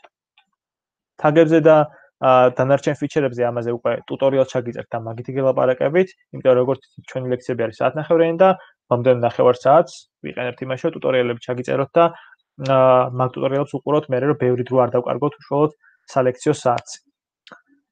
კარგი, რავი, მე მგონი დღეს უკვე ამით მორჩი ეს მინდოდა დღეს მეთქვა, დავალებას აგიტვირთავთ, გექნებათ დავალება. და რამე კითხვა თუ გაქვთ ახლა, მოვისმენ სიამოვნებით და დაგეხმარებით, გაგცემთ პასუხებს. მე დარწმუნებული ვარ, რომ ახლა ძალიან ბევრი რაღაც ძალიან ჩქარა ვილაპარაკე და გექნებათ მე ცოტა უნდა დაგილაგდეთ ახლა თავში ეს ყველაფერი, ხო? მეორე ალბათ მოგიწევთ მაინც ამისი ყურება.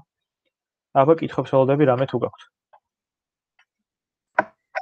ხო არა, მაგრამ შეიძლება რომ დედლაინი არ იყოს 10 საათი და იყოს 12 საათი, იმიტომ რომ აბსოლუტურად შეჩვეულო ვარ 12 საათზე გაგზავნას და მეგონა რომ 10-ზე იყო წინაზე და ისე მოხდა რომ დავაგვიანე გამოგზავნდა. 12-ზე უფრო ჯობია მგონი სხვებიც და მეთანხმებიან რომ უკეთესი არის ხოლმე როცა დღის ბოლომდე რო გაქვს დრო რა.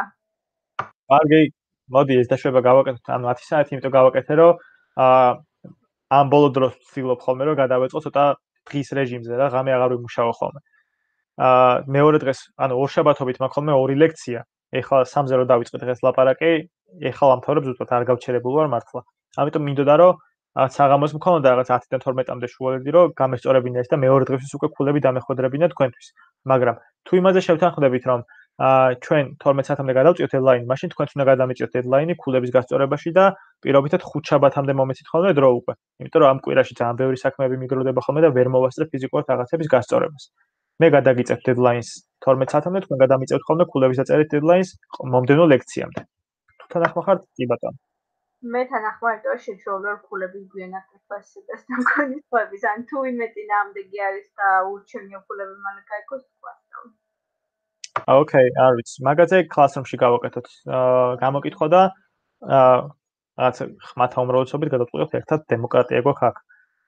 კარგი, აბა კიდე რამე კითხვები ხო არ გაქვთ? ანუ ან მონაცემთა ბაზაზე, ან პოსტებზე, ან რამე ისეთი ხო არ გაგირჩევიათ, რაც გინდათ რომ გავიაროთ ერთად ახლა აქ. გამომიყენეთ მაქსიმალურად სანამ აქ ვართ, თორემ მე ვიცი რომ ძალიან ბევრი კითხვები გექნებათ და შეიძლება რომ დროულად ვერ მოვიწერო რაღაცეებზე. ველოდები დაახლოებით 30 წამი, აბა. აი, ჩაირთო ვიღაცის მიკროფონი, ნინოსი. მე მაინტერესებს PHP-ს ნაწილს რამენ, ან ცოტათი მაინც თუ დავფარავთ ამ PHP-ს ნაწილს. PHP-ს ნაწილს საერთოდ არ ვეხებით ჩვენ კურსის განმავლობაში. იმიტომ რომ PHP არის პროგრამირების ენა და 14 შეხვედრაში რომ ჩვენ შევეჭიდოთ PHP-ს სწავლას, არის აი ძალიან დიდი უაზრობა, იმიტომ რომ არ არის, მარტივი ენაა, მაგრამ აიც არ არის რაღაცა თლად ისეთი basic level-ის ტიპებისთვის, როგორიც თქვენ ხართ ახლა ამ ეტაპზე და ჯობია რომ საერთოდ არ შევეხოთ. შევეხებით ძალიან მცირე ნაწილზე, რაც გულისხმობს debugging-ს, რაღაცეებისას, რომ უბრალოდ ვნახოთ, რომელ დირექტორიაში რა არის, რა შეიძლება error handling-ი როგორ გავაკეთოთ რაღაცეების ამხანაგებო ლექცია მაქვს ბოდიში. ბოდიში? ხო და კიდევ ნახავთ როგორ უნდა გავზარდოთ რაღაცა WordPress-ის ლიმიტები. რაც გულისხმობს აი იმას, რომ აი აქ ნახე, გადავალ მე მედიაში, აქ დამხვდება file size-ი, აი აქ ეხლა 256 მეგაბაიტი, მაგრამ სერვერზე ყოველ ვარიანტში 2 მეგაბაიტი დამხვდება. ხშირ შემთხვევაში როცა კლიენტებთან მექნება სამუშაო. იმიტომ რომ ყოველ ჯერზე ახალ სერვერებს ყიდულობთ ხოლმე და ყველას დეფოლტად გაწერილი აქვს, რომ აქ უნდა იყოს 2 მეგაბაიტი და მე ჩვენ გვიწევს რომ ესენი ხელით გავზარდოთ. მაგალითად არის max execution time-ი PHP-ს რაღაცა property არის ეგეც, რომელიც საშუალებას გვაძლევს რომ loading-ის დრო გავზარდოთ და WordPress-ის თემის იმპორტის დროს, თემის demos იმპორტის დროს რაღაცა error-ებს არ შევეჩეხოთ. ეგეთი რაღაცები არის PHP-ს მხარეს და ეგეთ მცირე რაღაცებს, რაც ყველა ვარიანტში დაგჭირდებათ, დამოუკიდებლად პროექტზე სამუშაოდ მაგას გასწავლით აუცილებლად და ისე არ დაგტოვებთ. თუ დაგჭირდებათ კიდე PHP-ს სწავლა და მოგინდებათ რომ ცოტა უფრო სიღრმეში ჩახვიდეთ და ამოხვიდეთ ცოტა high level-ზე და შეგიძლიათ ნამდვილად იმიტომ რომ თუ დროს დაუთმობთ ძალიან მარტივია ეს და ძალიან საინტერესოც არის. ჩაგიდეთ ტუტორიალებს და შეგიძლიათ ისწავლოთ მაგედანაც. ანუ ონლაინ ძალიან ბევრი რესურსი არის. მე მთლიანად სულ ონლაინ დავისწავლე და საქმის კეთებაში ვისწავლე რაღაცეები. თუ ვივარჯიშებთ, დარწმუნებული ვარ რომ გამოგივათ რაღაცეები. მაგაშიც დაგეხმარებით დიდი სიამოვნებით. უბრალოდ აქ ახლა კურსზე აზრი არ აქვს, იმიტომ რომ ჩვენ HTML CSS-საც ვფარავთ რაღაც დონეზე. იმიტომ რომ ფრონტიც უნდა იცოდეთ რაღაც დონეზე, რომ მომხმარებელთან face to face რომ მოხვდებით, შეძლოთ უკვე რაღაცებზე პირი არ დააღოთ წყალებში რო თქვა და არ უთხრათ მომხმარებელს ხშირად რომ იცი რა ეს არ გამოდის WordPress-ზე. ანუ ეგეთი რაღაცები კლიენტებს არ უყვართ ხოლმე. და თქვენ არაპროფესიონალიზმზე მოქმედებს მე, მაგრამ რეალურად იქნება ხოლმე кейსები, რაზეც კლიენტს ეტყვი რომ იცი რა არ გამოდის და ამას ახსნი. ეხლა ამ ეტაპზე რო ეტყვი კლიენტს რომ არ გამოდის, თქვენგან იქნება არაპროფესიონალური, იმიტომ რომ ვერ ახსნით რეალურად რატო არ გამოდის რაღაც. ანუ არის რაღაც შეგიძლიათ რომ წეროთ HTML-ს ძალიან მარტივად JavaScript-ი წეროთ აქეთ მხარეს და რაღაცები WordPress-ის გარემოშიც გამოიყვანოთ, მიუხედავად იმისა, რომ შეიძლება რაღაცა ფუნქციონალი ან რაღაცა ვიზუალური ეფექტი უცებ არ მოგეწონოთ და შეცვლილი გაგიხდით. ანუ მაგის სწავლაც მოგიწევთ. HTML-ს დავფარავთ კარგად. კიდე რა ვიცი, აბა თუ მე მგონი ძალიან არ გავწვდი შენ კითხვას. კიდე ხო არ გაქვთ რამე კითხვები? ან კოდზე ან რაღაც რესურსებზე ხო არ გინდათ რამე ხო არ გირჩიოთ ისეთი რაც გამოგადგებათ მე დაგილინკავთ ყველაფერს რაც გამოგადგებათ ვიცი უკვე რაც დაგჭირდებათ მაგრამ თქვენ თუ რაიმე დამატებითი გჭირდებათ დიდი სიამოვნებით აქ ვარ აბა აი რავი კითხები თუ არ გაქვთ არც ერთს მაშინ დღეს დაგემშვიდობებით უკვე მოდი ახლა გავთიშავ მე ლექციას და შევხვდებით აბა შემდეგ ლექციას მადლობა ობა